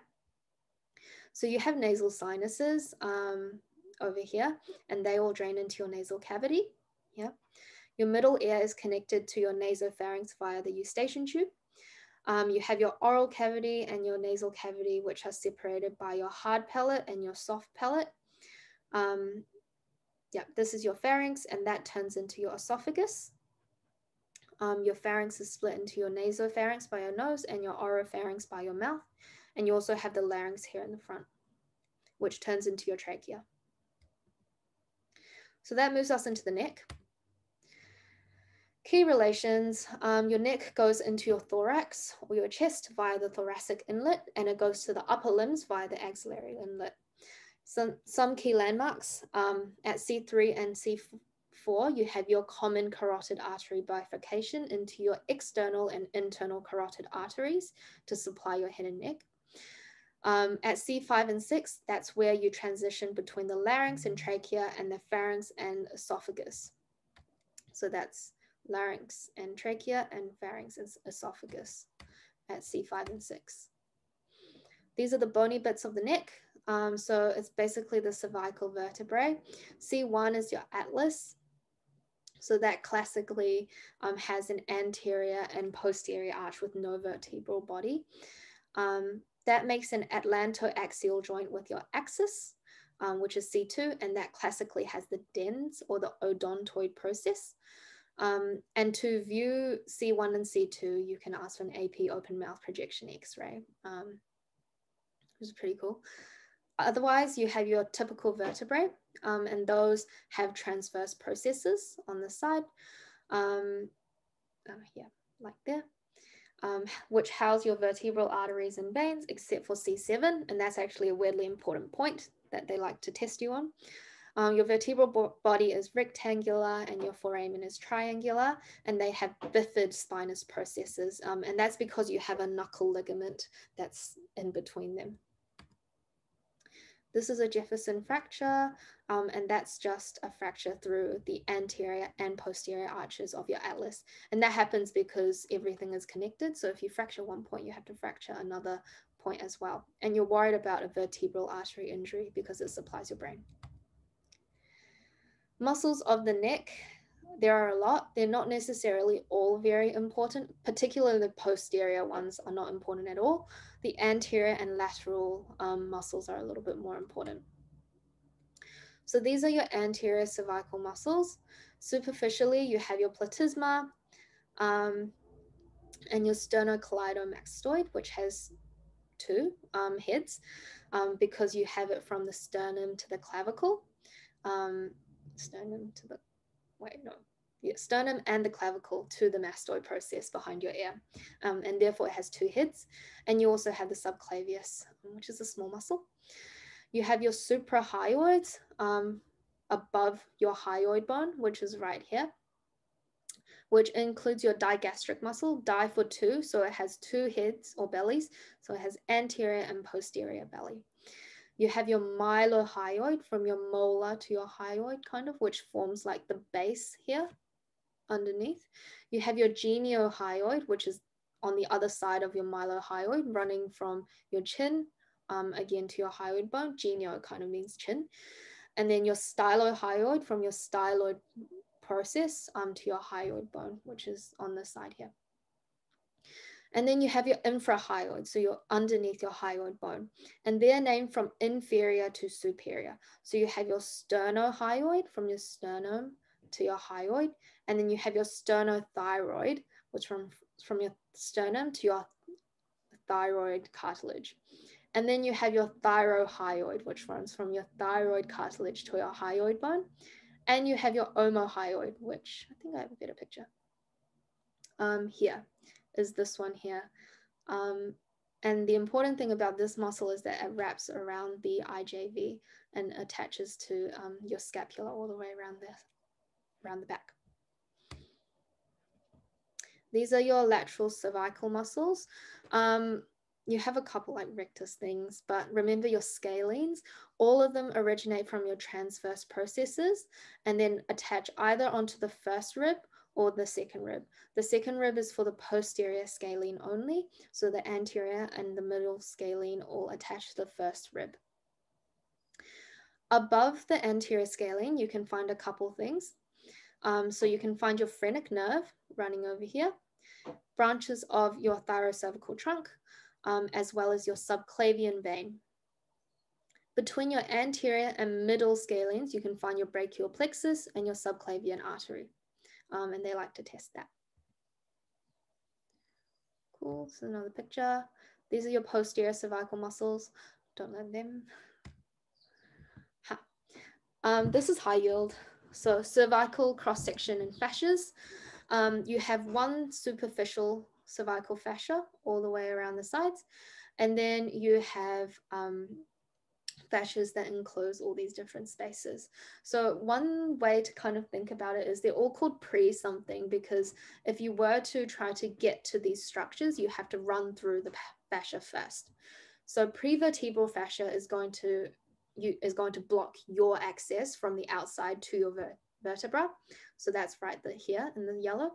Your pretracheal has to contain your trachea because it's pretracheal. So this one runs to your pericardium classically. It contains a lot of your kind of midline anterior structures like your pharynx, larynx, esophagus, trachea, your thyroid, your parathyroids, which are on your thyroid, the recurrent laryngeal nerve right over here, and your strap muscles. And then you have your carotid sheath, which is quite important on the sides here. And this contains your common carotid artery, your IJV or internal jugular vein, and your vagus nerve or CNX. It's pierced by your glossopharyngeal nerve and your ansa cervicalis, and it's connected by an alar fascia. I wonder if it's on this picture, I'm not sure, but it's connected. And then you have an investing layer, which holds your traps and your sternocleidomastoid muscles. So that's on the outside. So thinking about this, you can think about your goiter complications. So because it's in this one here, your pretracheal fascia, it can compress any of these things. So if it compresses your larynx, you get dysphonia. If it compresses your trachea, you get cough and dyspnea or shortness of breath. If it compresses your esophagus, you get dysphagia or difficulty swallowing. And if it compresses your SVC, superior vena cava, then you can get superior vena cava syndrome or Pemberton's. So that's when you hold your arm up and it turns your face red. This is not that important, but essentially you can get a cervical connective tissue injury if you are in a car crash or something, and that's characteristic of this kind of whiplash injury where your head's thrown backwards and forwards. Yeah. Cool. This is your cervical plexus. So this supplies a couple things in your neck essentially, and it's in the posterior triangle of your neck, which I'll cover in the next few slides. You've got cutaneous branches which supply your skin, as we saw before. So you've got anterior rami that curls around your sternocleidomastoid muscle, and that includes your lesser occipital and your kind of occipital region. You've got your greater auricular by your ear, your transverse cervical by your neck, and your supraclavicular just above your clavicle. Yep. And then you've got your posterior rami. So you've got your greater occipital for the rest of your kind of occipital region. And then you have the dorsal rami of C3, 4, and 5 for the rest of the back of your neck. And then you've got a couple of muscular branches. So C1 travels with your hypoglossal nerve to supply your suprahyoids, or the muscles above your hyoid bone. Your ansa cervicalis is probably one of the biggest branches you need to know from this. That's C1 to 3, and that supplies your straps. So your sternohyoid and your sternothyroid, as well as your omohyoid. And then you've got your phrenic nerve, C3, 4, 5, keeps the diaphragm alive. So that supplies your diaphragm and pericardium. And then you've got some other branches like for your scalenes and other cervical muscles. These are your triangles of the neck. So you have your anterior and your posterior triangles. And your anterior triangle is bordered by your mandible, your sternocleidomastoid, and the midline. It's associated with structures between your head and your thorax. Your posterior triangle has borders of your clavicle, your sternocleidomastoid, and your trapezius muscle. And that's associated with your axillary inlet. So this is your anterior triangle. Don't worry too much about it. You can probably work out what's in it. Basically just midline structures like your hyoid bone, your larynx, your thyroid, as well as your carotid sheath. Your spinal accessory nerve and like your glossopharyngeal and hypoglossal nerves are also in here. And then this is your posterior triangle. Again, looks quite messy, but just know that your cervical plexus is here, as well as your accessory nerve, which here is right here. And that classically innervates your sternocleidomastoid and your trapezius, and it's very superficial. So clinically, if you basically hit someone in their posterior triangle, you're worried about a accessory nerve palsy. So you would test kind of whether they can shrug their shoulders or turn their head sideways. Cool, that's done. Now onto vasculature of the head and neck. Basically, the arterial supply is just your carotid arteries, comes off your right brachiocephalic trunk, as well as your aortic arch, so as your common carotids. And then it bifurcates at C4 by kind of your thyroid cartilage into your external and internal carotid arteries. Your external carotid arteries supply your head and neck. Your internal carotid arteries supply your brain and CNS, with the vertebral arteries coming up the back of the spine. And that comes from your thyrocervical trunk here. That's with the exception of one branch, which is the ophthalmic artery, which goes through into your eye. These are your branches of your external carotid artery. There's a little mnemonic for it. Some attendings like freaking out potential medical students. So superior thyroid, ascending pharyngeal, lingual, facial, which supplies most of your face, maxillary, which I would say is the biggest branch and basically the only branch that you have to know, kind of. And that's because it's big. It travels through your infratemporal fossa into your pterygopalatine fossa, and it becomes the middle meningeal artery. So that's the one associated with your blow to the pterion. And it also supplies your TMJ. So that's your big one, the maxillary artery. Remember that one. Moving on, posterior auricular, occipital by your occiput, and your superficial temporal. So you can kind of guess what each one does already from their name. I wouldn't say you particularly have to learn them off by heart. This is your internal carotid artery. So CNS, you'll do this in neuro, but it forms your ophthalmic artery over here via your optic canal. You can see that it's kind of traveling with the optic nerve here. And then it forms a couple of branches that you don't really have to know. Venous drainage of the head and neck. Again, you don't have to know all the details. Know that it all eventually drains into your subclavian. And you've got your external and internal jugular veins. So external jugular vein is this one. It's actually a little smaller, I think. And that receives things from the retromandibular vein and your posterior auricular vein, and drains things kind of posteriorly, like in this region. Your internal jugular vein, as you can see, is kind of the big fat one behind it, and that drains things anteriorly, so most of your face coming from like things like the facial vein. The very important thing about this is that is two things actually.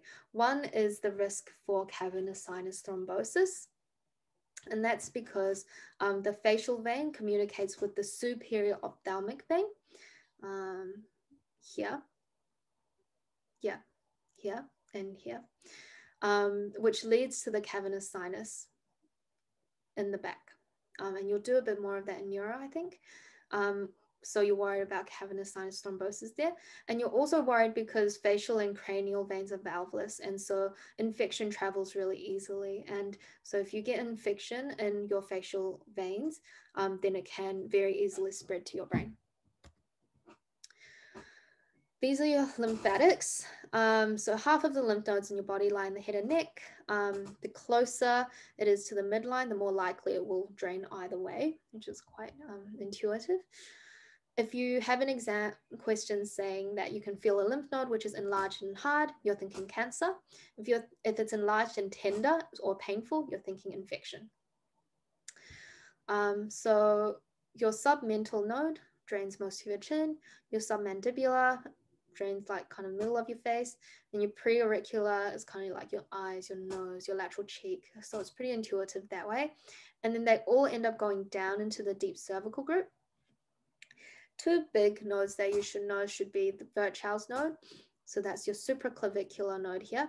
And that drains your intra-abdominal or thoracic organs. A classic exam question would be, this is enlarged, what cancer is it? And it's gastric cancer usually. Otherwise, your jugular-digastric lymph node or your upper cervical lymph node, otherwise known as your tonsil, might be enlarged in a sore throat. Temporal arteritis, I don't think you have to know too much about, but it's an inflammation of your temporal artery, your superficial temporal artery in particular. And a classic presentation would be an old woman with kind of pain and stiffness who developed like a really bad headache, especially when she's combing her hair. And she also gets some jaw pain or claudication with chewing. She might also have visual signs. So like some vision loss or double vision like that. And the treatment is high dose corticosteroids to reduce the inflammation in that artery. Innervation. So lots of this has been covered by Alina, probably all of it already. So it's largely supplied by your cranial nerves.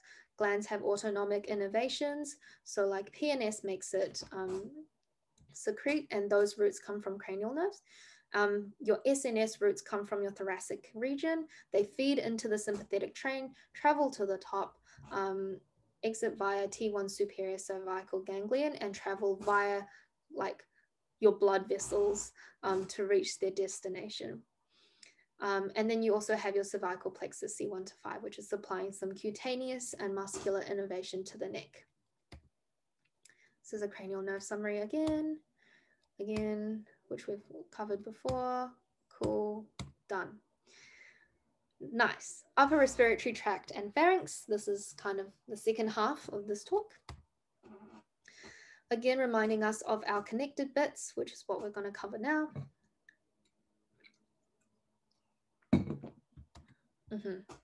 Starting with the air.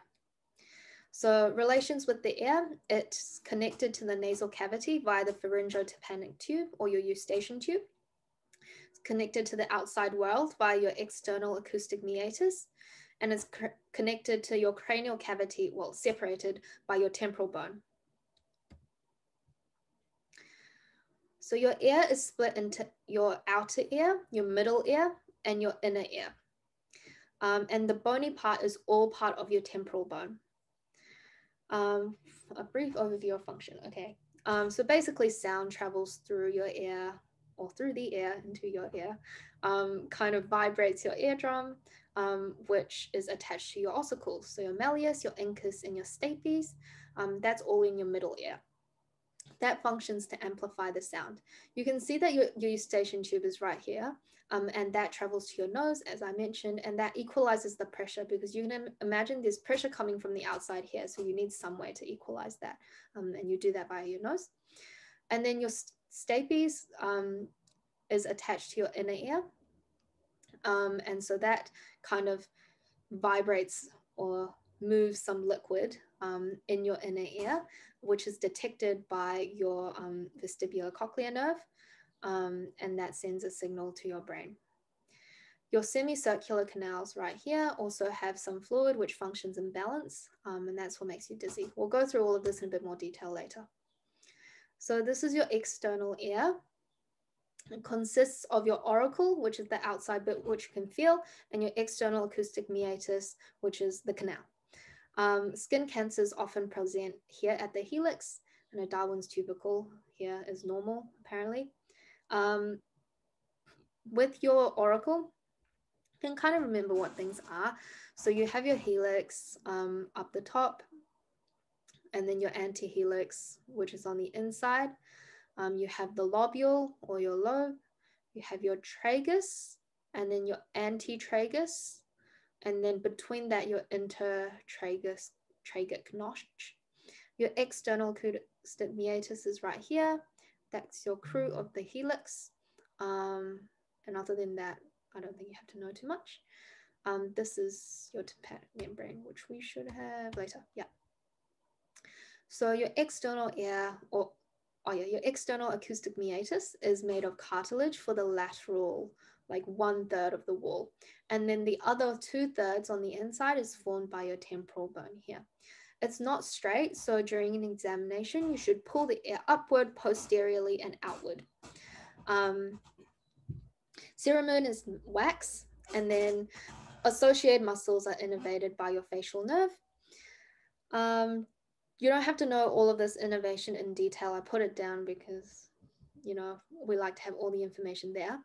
But one important one to know is you have a branch of the vagus nerve there. So your CNX, which can cause fainting during air washing. And that's been in an exam question before, not in too much detail, but like what cranial nerve is it? CNX.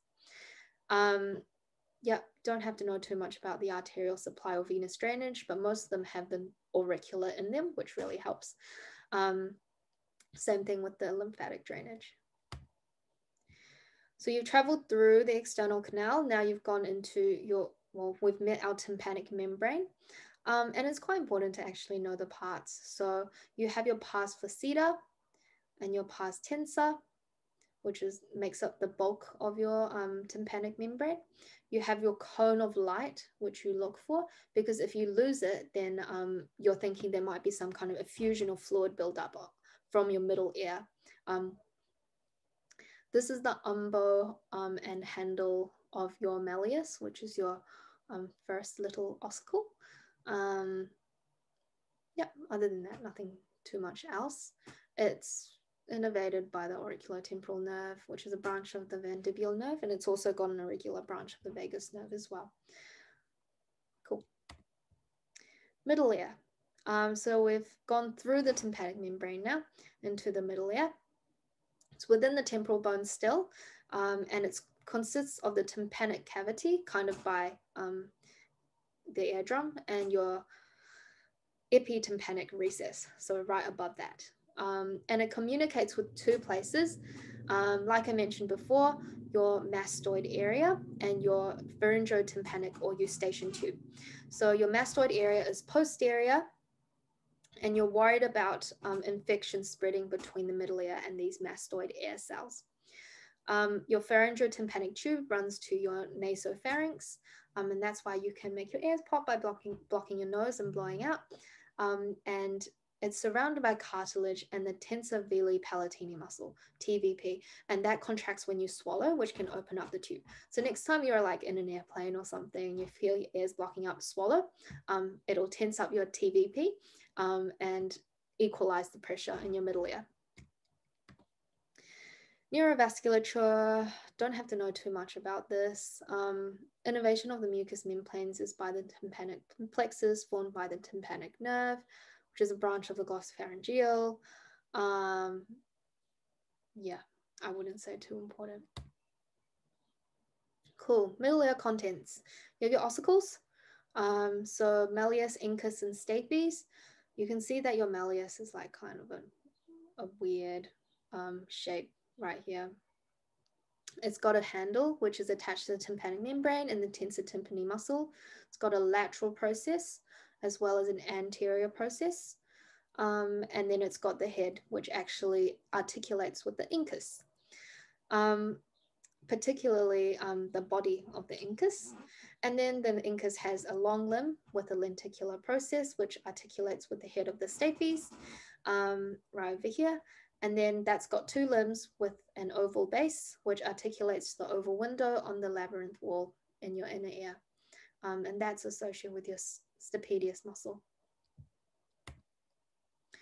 You have two muscles in your middle ear, your tensor tympani and your stapedius. Your tensor tympani muscle is actually kind of big. You can see it runs here and Yeah, it attaches to the handle of the malleus, which is kind of towards us in this picture.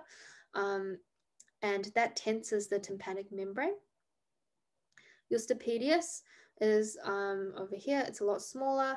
It's from the mastoid wall. It attaches to the neck of the stapes, and it pulls the stapes posteriorly to prevent excessive oscillation in response to loud noises. Yeah. This is the structures in the middle ear. I'm sure you know, this is kind of high yield. They're always like, learn this. There's not really like an easy way to learn this, in my opinion. You kind of just do it. But we can go through it, or you can just learn it. I think the best thing is just draw it a couple of times, and think about it, and refer to this picture as well. I think this puts it in a lot of perspective. Yeah. All right, this is everything.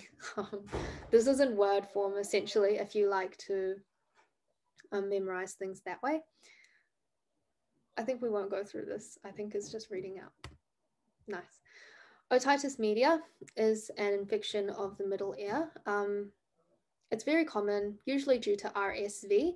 And yeah, that's kind of all you have to know. You can kind of see over here with your otoscope picture that it's all bulging, and that's because you've got fluid in your middle ear, which you can see from the outside.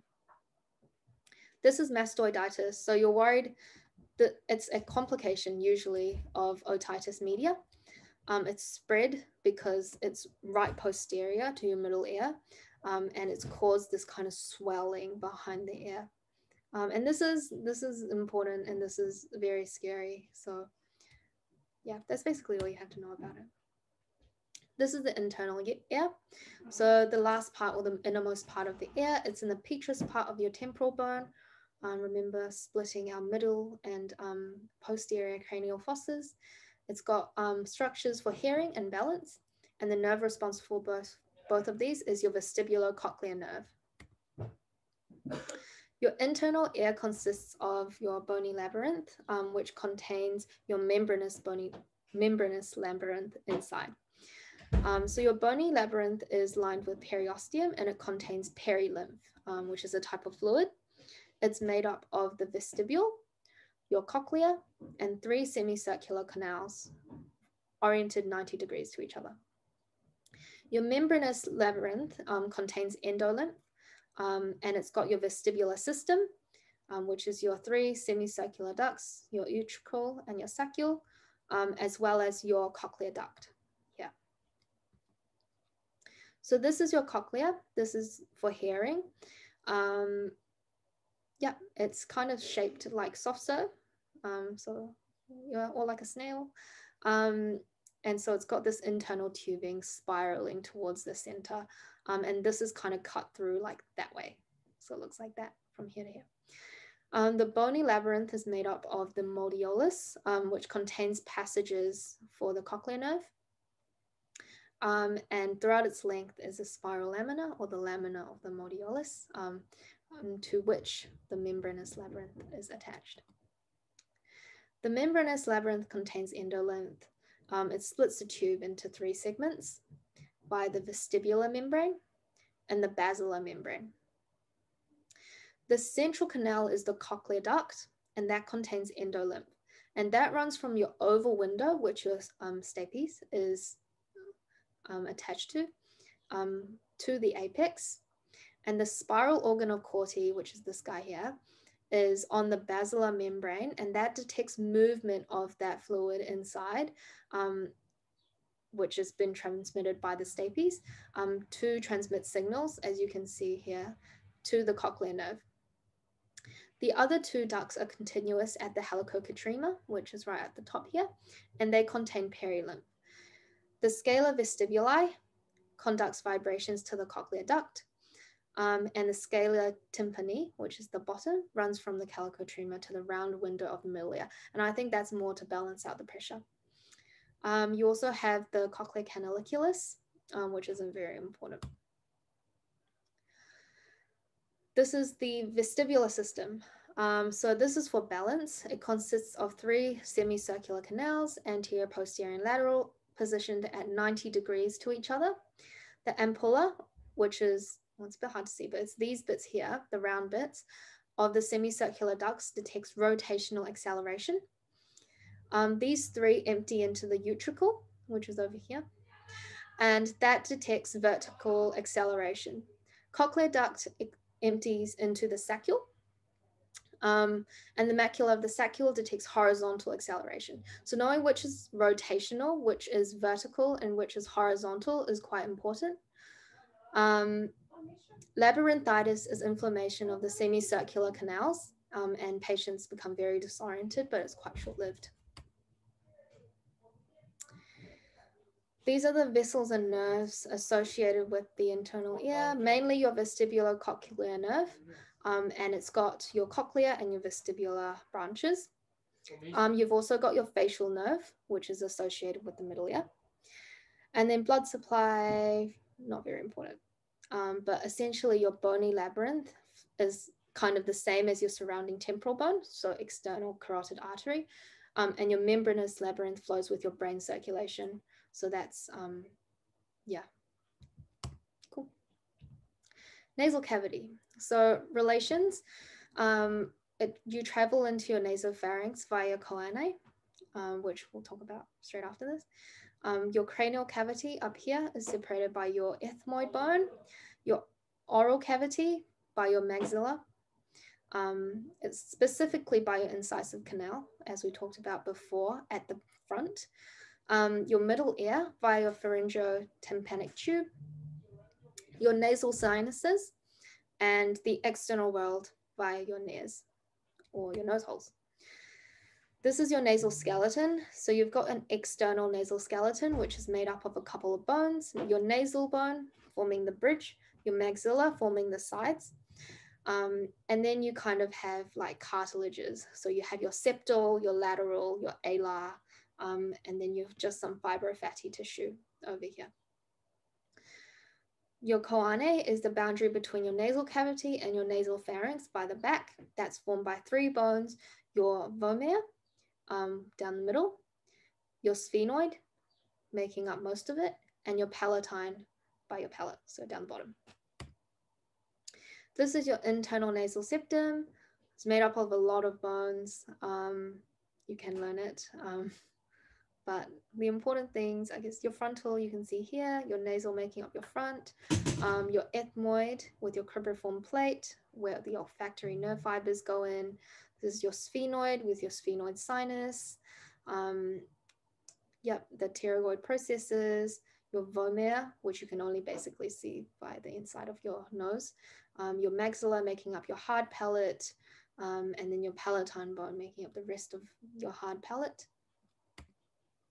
This is your lateral wall. So again, made up of a lot of bones. Your central bones are your lacrimal bone, your inferior nasal concha, as you can see here, which is a separate bone. The other concha are made up of your ethmoid bone. And they're all concha? Concha. It's superior, middle, and inferior. And then under these conchae, I don't know how to pronounce it, you have your superior, middle, and inferior meatus. So things that enter and exit the nose, I think I have better slides. Yeah, we'll go through the nerves and then we'll go through the arteries. So you have a couple of foramen. You have your sphenopalatine foramen, which communicates with your pterygopalatine fossa. So a lot of the posterior nose stuff comes from here. Then you have your incisive canal here, which has a lot of anterior nose stuff. You have your foramen cecum and your cribriform plate and your ethmoid bone.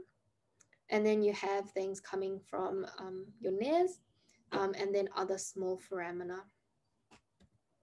So your sphenopalatine foramen in terms of nerves gives you your maxillary branch nerves. So you have your posterior lateral nasal nerves for your posterior bit, and then you have your nasopalatine nerve. And you can hear in the name that it's nasopalatine, so it goes from your nose all the way anterior to your palate through your incisive canal and enters your oral cavity. Then your foramen cecum doesn't have any nerves. Your cribriform plate has your olfactory nerve fibers, as well as your anterior ethmoidal nerve, which is an ophthalmic V1 branch, not that important. Around your nares, you can get internal nasal branches of an infraorbital nerve coming from under your eye. And your small foramina has other inferior nasal branches from your greater palatine branch of V2. Yeah. And then in terms of arteries, your sphenopalatine foramen has your sphenopalatine artery, and that's big artery that you should hopefully remember from your maxillary artery.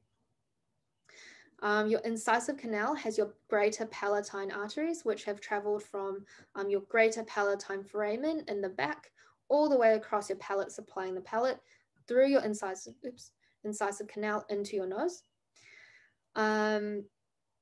Yep, your foramen cecum has your nasal vein going into your superior sagittal sinus. Your cribriform plate doesn't really, yeah, it has a couple of arteries, anterior, posterior, ethmoidal ones. And then around your nares, you have your alar branches from your nasal artery, which comes from your facial artery, which runs across your face like that. Cool, more pictures. This is high yield. So Kisselback's area or little area is where nosebleeds happen. And that's because it's a site of anastomoses between your internal and external carotid arteries. So your internal carotid arteries, you have your anterior and posterior ethmoidal arteries, which come from your ophthalmic artery, which is basically the only branch of the internal carotid that supplies your head and neck. Your external carotid branches also run through the maxillary artery, and then those are your greater palatine artery and sphenopalatine artery. So to remind you, your sphenopalatine is coming from your sphenopalatine foramen, and your greater palatine artery is coming from your incisive canal, all the way from your palate. Venous and lymphatic drainage. Yeah, anteriorly you can go to the facial vein, posteriorly to the pterygoid plexus, superiorly, via the ethmoidal veins. Not that important. Cool. Yeah, these are your nasal sinuses. So you have kind of 4 types. You have your frontal sinuses on your frontal bone. And they drain into, I wonder if I have a better picture. Yes, I have a better picture. And then you have ethmoidal. So those are like lots of little ones. You have your anterior, middle, and posterior. They all kind of sit right here. You have your sphenoidal. So that's this one over here at the back of your nose. And you can see that your pituitary gland is sitting in the cellular there. And then your maxillary, which is the big ones kind of by your cheekbone. And they all open up into your nasal cavity.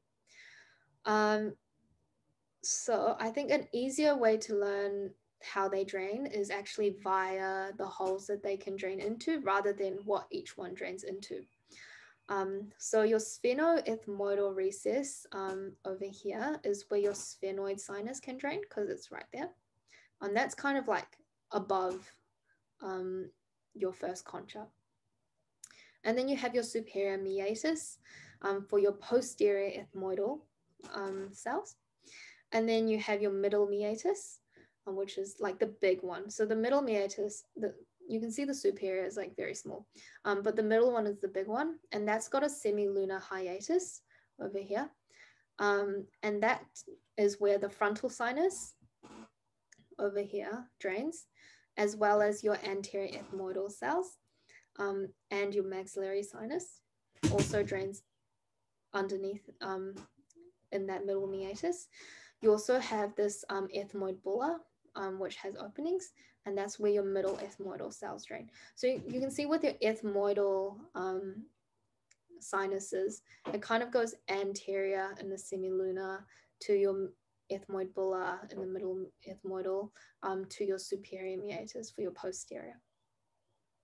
And then inferior meatus, you have drainage of your nasolacrimal duct as well as your pharyngotympanic tube, which is kind of cheating. I guess that's kind of behind over there.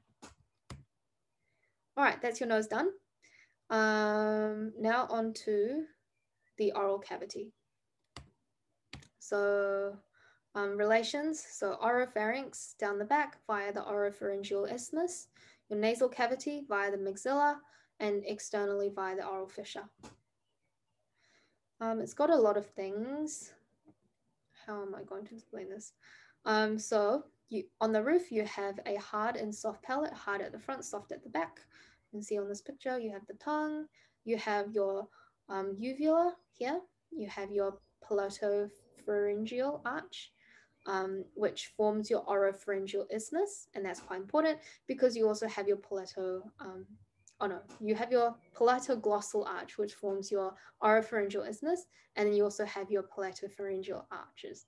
And in between those two arches, you have your palatine tonsil. You have a couple of salivary glands, which I'll cover later. You have your lips, your philtrum, your frenulum, which is this bit here. And then these are the muscles.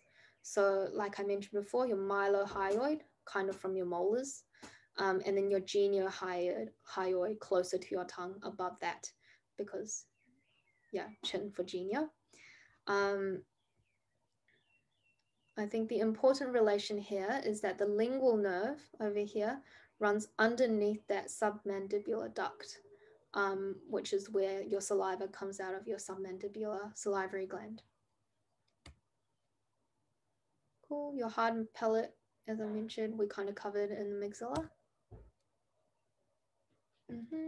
And then the soft palate is in this line. So all the soft palate muscles are innervated by the vagus nerve or CNX, except for tensor veli palatini, which is innervated by your mandibular nerve. You have a couple of muscles. So your palatoglossus, which is here, is anterior to your palatopharyngeus, which is here. And that's because your tongue's in front of your pharynx. Makes sense. And these form palatoglossal and the palatopharyngeal arches with the palatine tonsil in between them. They act to depress the soft palate, which is here. And you can see that because they're underneath. Makes sense.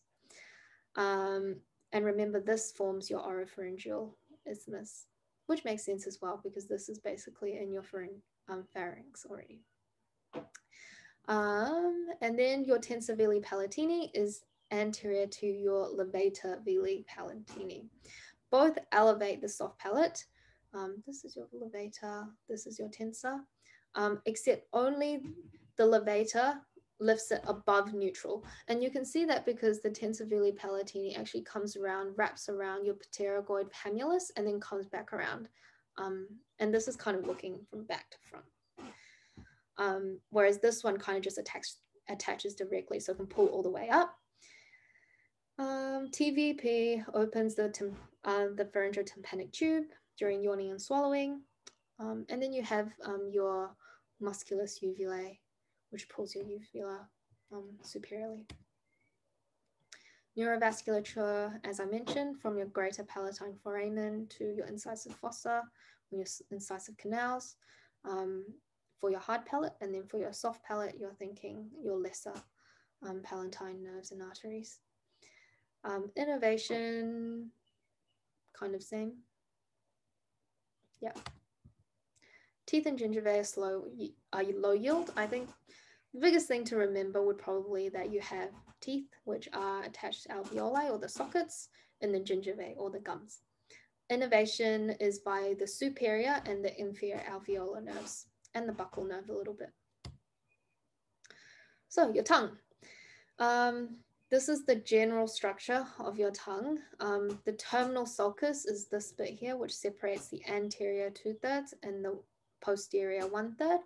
The apex of that V is the foramen cecum, and that's where your thyroid gland develops. It's divided left to right by your median sagittal septum, and you've got these papillae, or these little bumps, which increase the oral surface area. You've got a lingual tonsil, which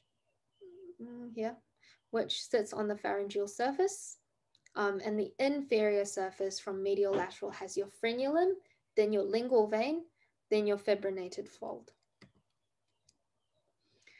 These are your tongue muscles. They're all supplied by your hypoglossal nerve, so CN12, except your palatoglossus, which is innervated by your vagus nerve, because it's kind of considered part of the palate muscles, and that's the only one that has palate in it. Makes sense. You have intrinsic muscles and extrinsic muscles. So intrinsic muscles alter the shape of your tongue. So that's what makes you curl your tongue, shorten your tongue, flatten your tongue. You have superior and inferior longitudinal muscles. And you also have transverse and vertical. So they kind of just run in all directions. And then for your extrinsic muscles, again, they kind of are all anatomical. So your genioglossus from your genu or your chin to your tongue, your hyoglossus from your hyoid bone, your styloglossus from your styloid bone, from your temporal bone, and then your palatoglossus, which is from your palate up the top. This is an important relation. So from inner to outer, you have your genioglossus muscle, and then your lingual artery here, which is all the way behind. Then you have your hyoglossus muscle. Then you have your hypoglossal or lingual nerve. There. These are your vessels. So they're all branches of the lingual artery, which comes from your external carotid. You have your dorsal venous or dorsal lingual artery and vein at the back, and then that splits into your deep lingual and then your sublingual. That's basically all you have to know. And then innervation is high yield. So the muscles of your tongue are all supplied by your hypoglossal nerve or CN12. Your palatoglossus is supplied by your vagus nerve because it's part of the palate. For sensation, the anterior 2/3 is supplied by your trigeminal nerve for general sensation, and then your facial nerve via the chorda tympani for special sensation. And remember, it gives off the chorda tympani kind of by the middle ear. The posterior 1/3 is supplied by the glossopharyngeal nerve for both, and then your epiglottis and hard palate is supplied by vagus nerve. If you have an issue with the vagus nerve, your uvula will deviate towards the normal side, whereas if you have an issue with the hypoglossal nerve, your tongue will deviate towards the abnormal side. Yeah, you can read that. That's the same information. These are your salivary glands. You have kind of 3 pairs of the big ones. You have your parotid, your submandibular, and your sublingual. So your parotid gland is your big one right over here. It's pierced by a lot of things, but from superficial to deep, and it's good to remember this order. You have your facial nerve over here with your 5 terminal branches. You have your retromandibular vein. You have your external carotid artery, and you have lymph nodes. The duct opens to your second upper molar. That's the green thing here. In terms of innervation, note that the glossopharyngeal nerve is the one that makes it salivate. And then your submandibular gland curls around your mylohyoid. I wonder if I have a better picture. Here. Submandibular gland around that muscle there. And it's got a couple of relations. So the facial artery loops above the superficial lobe. Wonder if I have a picture. Yeah. So your facial artery kind of goes from your neck to your face, and then it goes under that nerve there, and that's your mandible. Your lingual nerve loops under the duct, as we mentioned before, and it opens to the sublingual caruncle, which is beside your frenulum under your tongue. Your sublingual gland has numerous little openings, and both of these are supplied by the chorda tympani of the facial nerve. Because of that, parotidectomy can cause injury to the facial nerve, and you might get weakness or palsy of the facial muscles. Yeah, kind of same thing. Mumps is when you get a viral infection of the salivary glands, usually parotid gland, big swollen cheek. Yeah, and then you might also get kind of the same issues with your facial nerve. Cool. Now we're up to your pharynx. We're nearing the end, I think. You have your pharynx is split into a couple of sections. You have your oropharynx, your nasopharynx, your laryngopharynx, biolarynx, and then it turns into your esophagus at C5 and 6. Some of the bits that separate the bits, you have your choanae at the back of your nose, you have the oropharyngeal isthmus at the back of your mouth, you have the pharyngeal isthmus between your oropharynx and your nasopharynx. And then you have structures that can isolate or close off certain areas. So if this is your soft palate, if you elevate it, you can close the pharyngeal isthmus between your oropharynx and your nasopharynx. If it depresses, or if the tongue elevates, you can close off this oropharyngeal isthmus and isolate your mouth. And then the epiglottis can move forwards to isolate the larynx at the front. This is a general structure again and again. Yep. The pharynx is made up of soft tissue, so it needs to be attached to some places. Superiorly, it's attached to the pterygomandibular raphe, and then posteriorly, the pharyngeal raphe joins the pharyngeal muscles from each side, and it runs from the esophagus to the pharyngeal tubercle. Anteriorly, it's related to the hyoid bone, and then inferiorly, it's related to like the thyroid and cricoid cartilage. So you can kind of see them in these red places here. These are your tonsils. So they're collections of lymphoid tissue that drain into your deep cervical nodes. They form the Walde's ring. That's made up of your adenoids, your tubal tonsils, your palatine tonsils, and your lingual tonsils. These are your pharyngeal muscles. You've got two groups, constrictors and longitudinal muscles. And each side are joined by the pharyngeal raphe in the middle. They're all innervated by the pharyngeal branch of the vagus nerve, except the stylopharyngeus, which is by the glossopharyngeal nerve. So these are your constrictor muscles. Think of them like a telescope with the inferior muscle most inside. They form two sphincters, and then you have a couple of things that run between them. So your oropharyngeal triangle between your superior and middle constrictors have your glossopharyngeal, your stylopharyngeus, and your lingual nerves running through it. Between your middle and inferior, you have, which it runs into the larynx, and you've got your internal laryngeal nerve and your laryngeal artery and vein. And under your inferior constrictor, you have your recurrent laryngeal nerve and veins. These are your longitudinal muscles, so they're the ones that run straight down. You have your stylopharyngeus from your styloid process. Where is your styloid process? It's hidden. And then your salpingopharyngeus from the pharyngotympanic tube over here, all the way down. You have your palatopharyngeus from your soft palate, like that. And that forms the palatopharyngeal arch, like we mentioned before. That's basically all you have to know.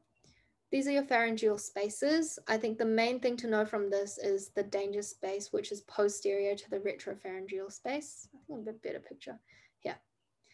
And that's a potential path of infection from the pharynx to the superior and posterior mediastinum. Mediastinum.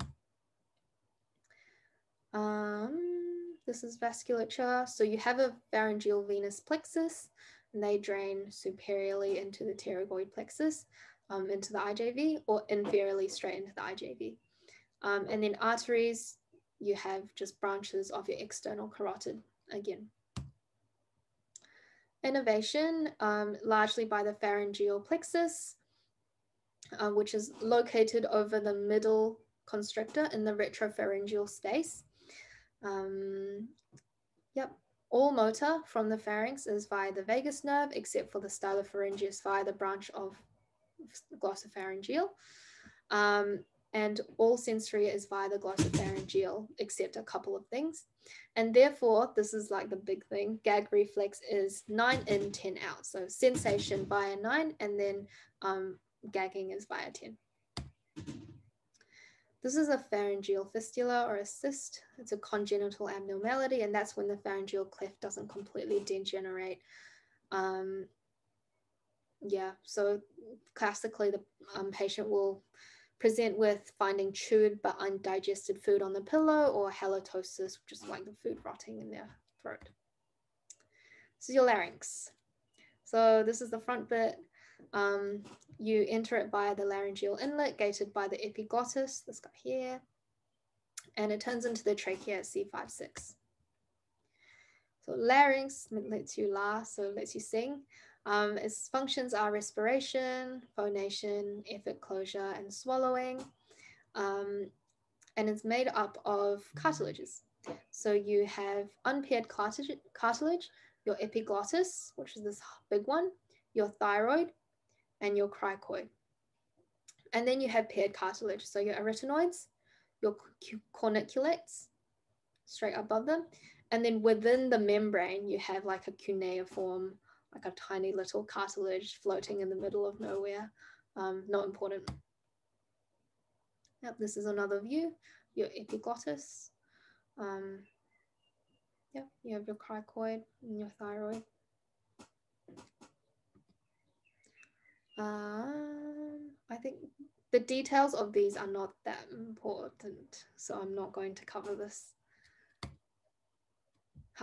Ligaments, a bit more important. So your big one would be, they're not actually drawn very well on this one, but on this picture, you can see that you have your thyrohyoid membrane.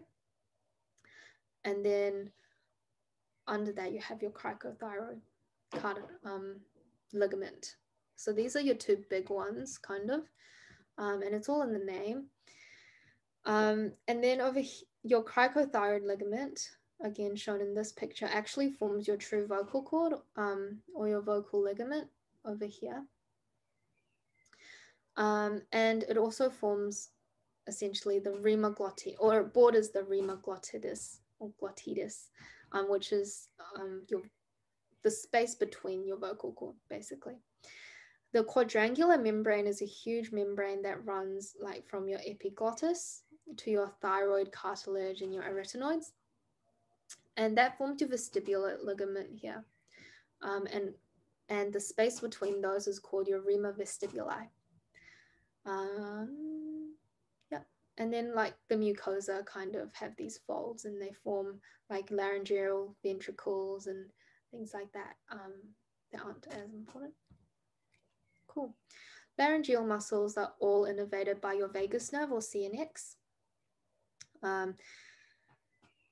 Yep, and they're all via the recurrent laryngeal branch, apart from your cricothyroid, which is on the outside, and therefore it's supplied by your external branch of the superior laryngeal nerve. You have a lot of them. So you have your cricothyroid muscles running from your here.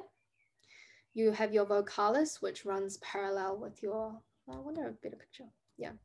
You have your vocalis and your thyroarytenoids, which kind of run with your vocal cords. And because they run with your vocal cords, they contract to relax your vocal cords. You have your lateral cricoarytenoids, from your cricoid to your arytenoids, your transverse over here near the back, and your obliques, which kind of, this is a better picture, but your transverse and then your obliques run crisscross. And these all adduct the arytenoids to close the rima glottitis, so to close your voice, your vocal cord. You have your posterior cricoarytenoids, which abducts the arytenoids. And then your cricothyroid, because it's on the outside, it actually pulls your thyroid cartilage forwards, and that tenses the vocal cords. Neurovasculature. So this is pretty high yield, I reckon, but actually pretty okay to remember. In terms of arteries, you have your superior laryngeal coming from your top, and you have your inferior laryngeal coming from the bottom. Your superior laryngeal comes from your external carotid because it goes all the way up. Your inferior comes from your thyrocervical trunk, which is not from your external carotid. Your veins kind of mimic that. Superior, inferior laryngeal, perfectly named. Your lymph nodes, again, superior deep cervical and inferior deep cervical, perfectly named. And then your nerves, superiorly. So remember, your vagus nerve is a cranial nerve, so it's coming from up rather than down like your blood vessels. You have your vagus nerve coming down, and you have a superior laryngeal nerve. And this superior laryngeal nerve branches off into an internal and external branch. The external branch supplies your cricothyroid, as well as the inferior constrictor of your pharynx. And then the internal branch goes inside to provide sensory sensation all the way down to your vocal cords. Yeah, and that's just sensory only. The rest of your vagus nerve goes all the way down and it loops. So under the left side, it loops under the aorta. On the right side, you don't have the aorta, so it loops under your subclavian artery. And then this loops back up, and because it's coming back up, it kind of slots under these muscles and then returns to your larynx to supply all your vocal cord muscles. And so that's the one you're worried about in terms of like a thyroidectomy. You can see your thyroid is there. So if you cut that, and then this is supplying most of your vocal cord muscles, then you're going to have a hoarse voice. This is another picture. So hoarseness is not a disease, it's a symptom, can be caused by lots of things. Tobacco overuse, recurrent laryngeal nerve palsy is the one they love. So for thyroidectomy, you can see there are a number of things at risk. The external superior laryngeal nerve, your recurrent laryngeal nerve, your parathyroid glands, which are on the inside of your thyroid. And you're also very worried about post-thyroidectomy hemorrhage. That's because it's quite tightly bound by this fascia. And so if it's bleeding, then you're worried that it's going to put pressure on your airway and cause airway obstruction. And so like lots of patients after they have thyroid surgery actually have a special type of suture which you can easily undo in case that happens. This is the last slide, I think. So this is common sites for foreign body lodgement. You have your periform fossa on either side of your laryngeal inlet, rima glottidis, so your vocal cord, your follicular. This isn't super important. This is quite low yield. And then your Killian's dehiscence. And that's it. All right. I'm going to stop recording now.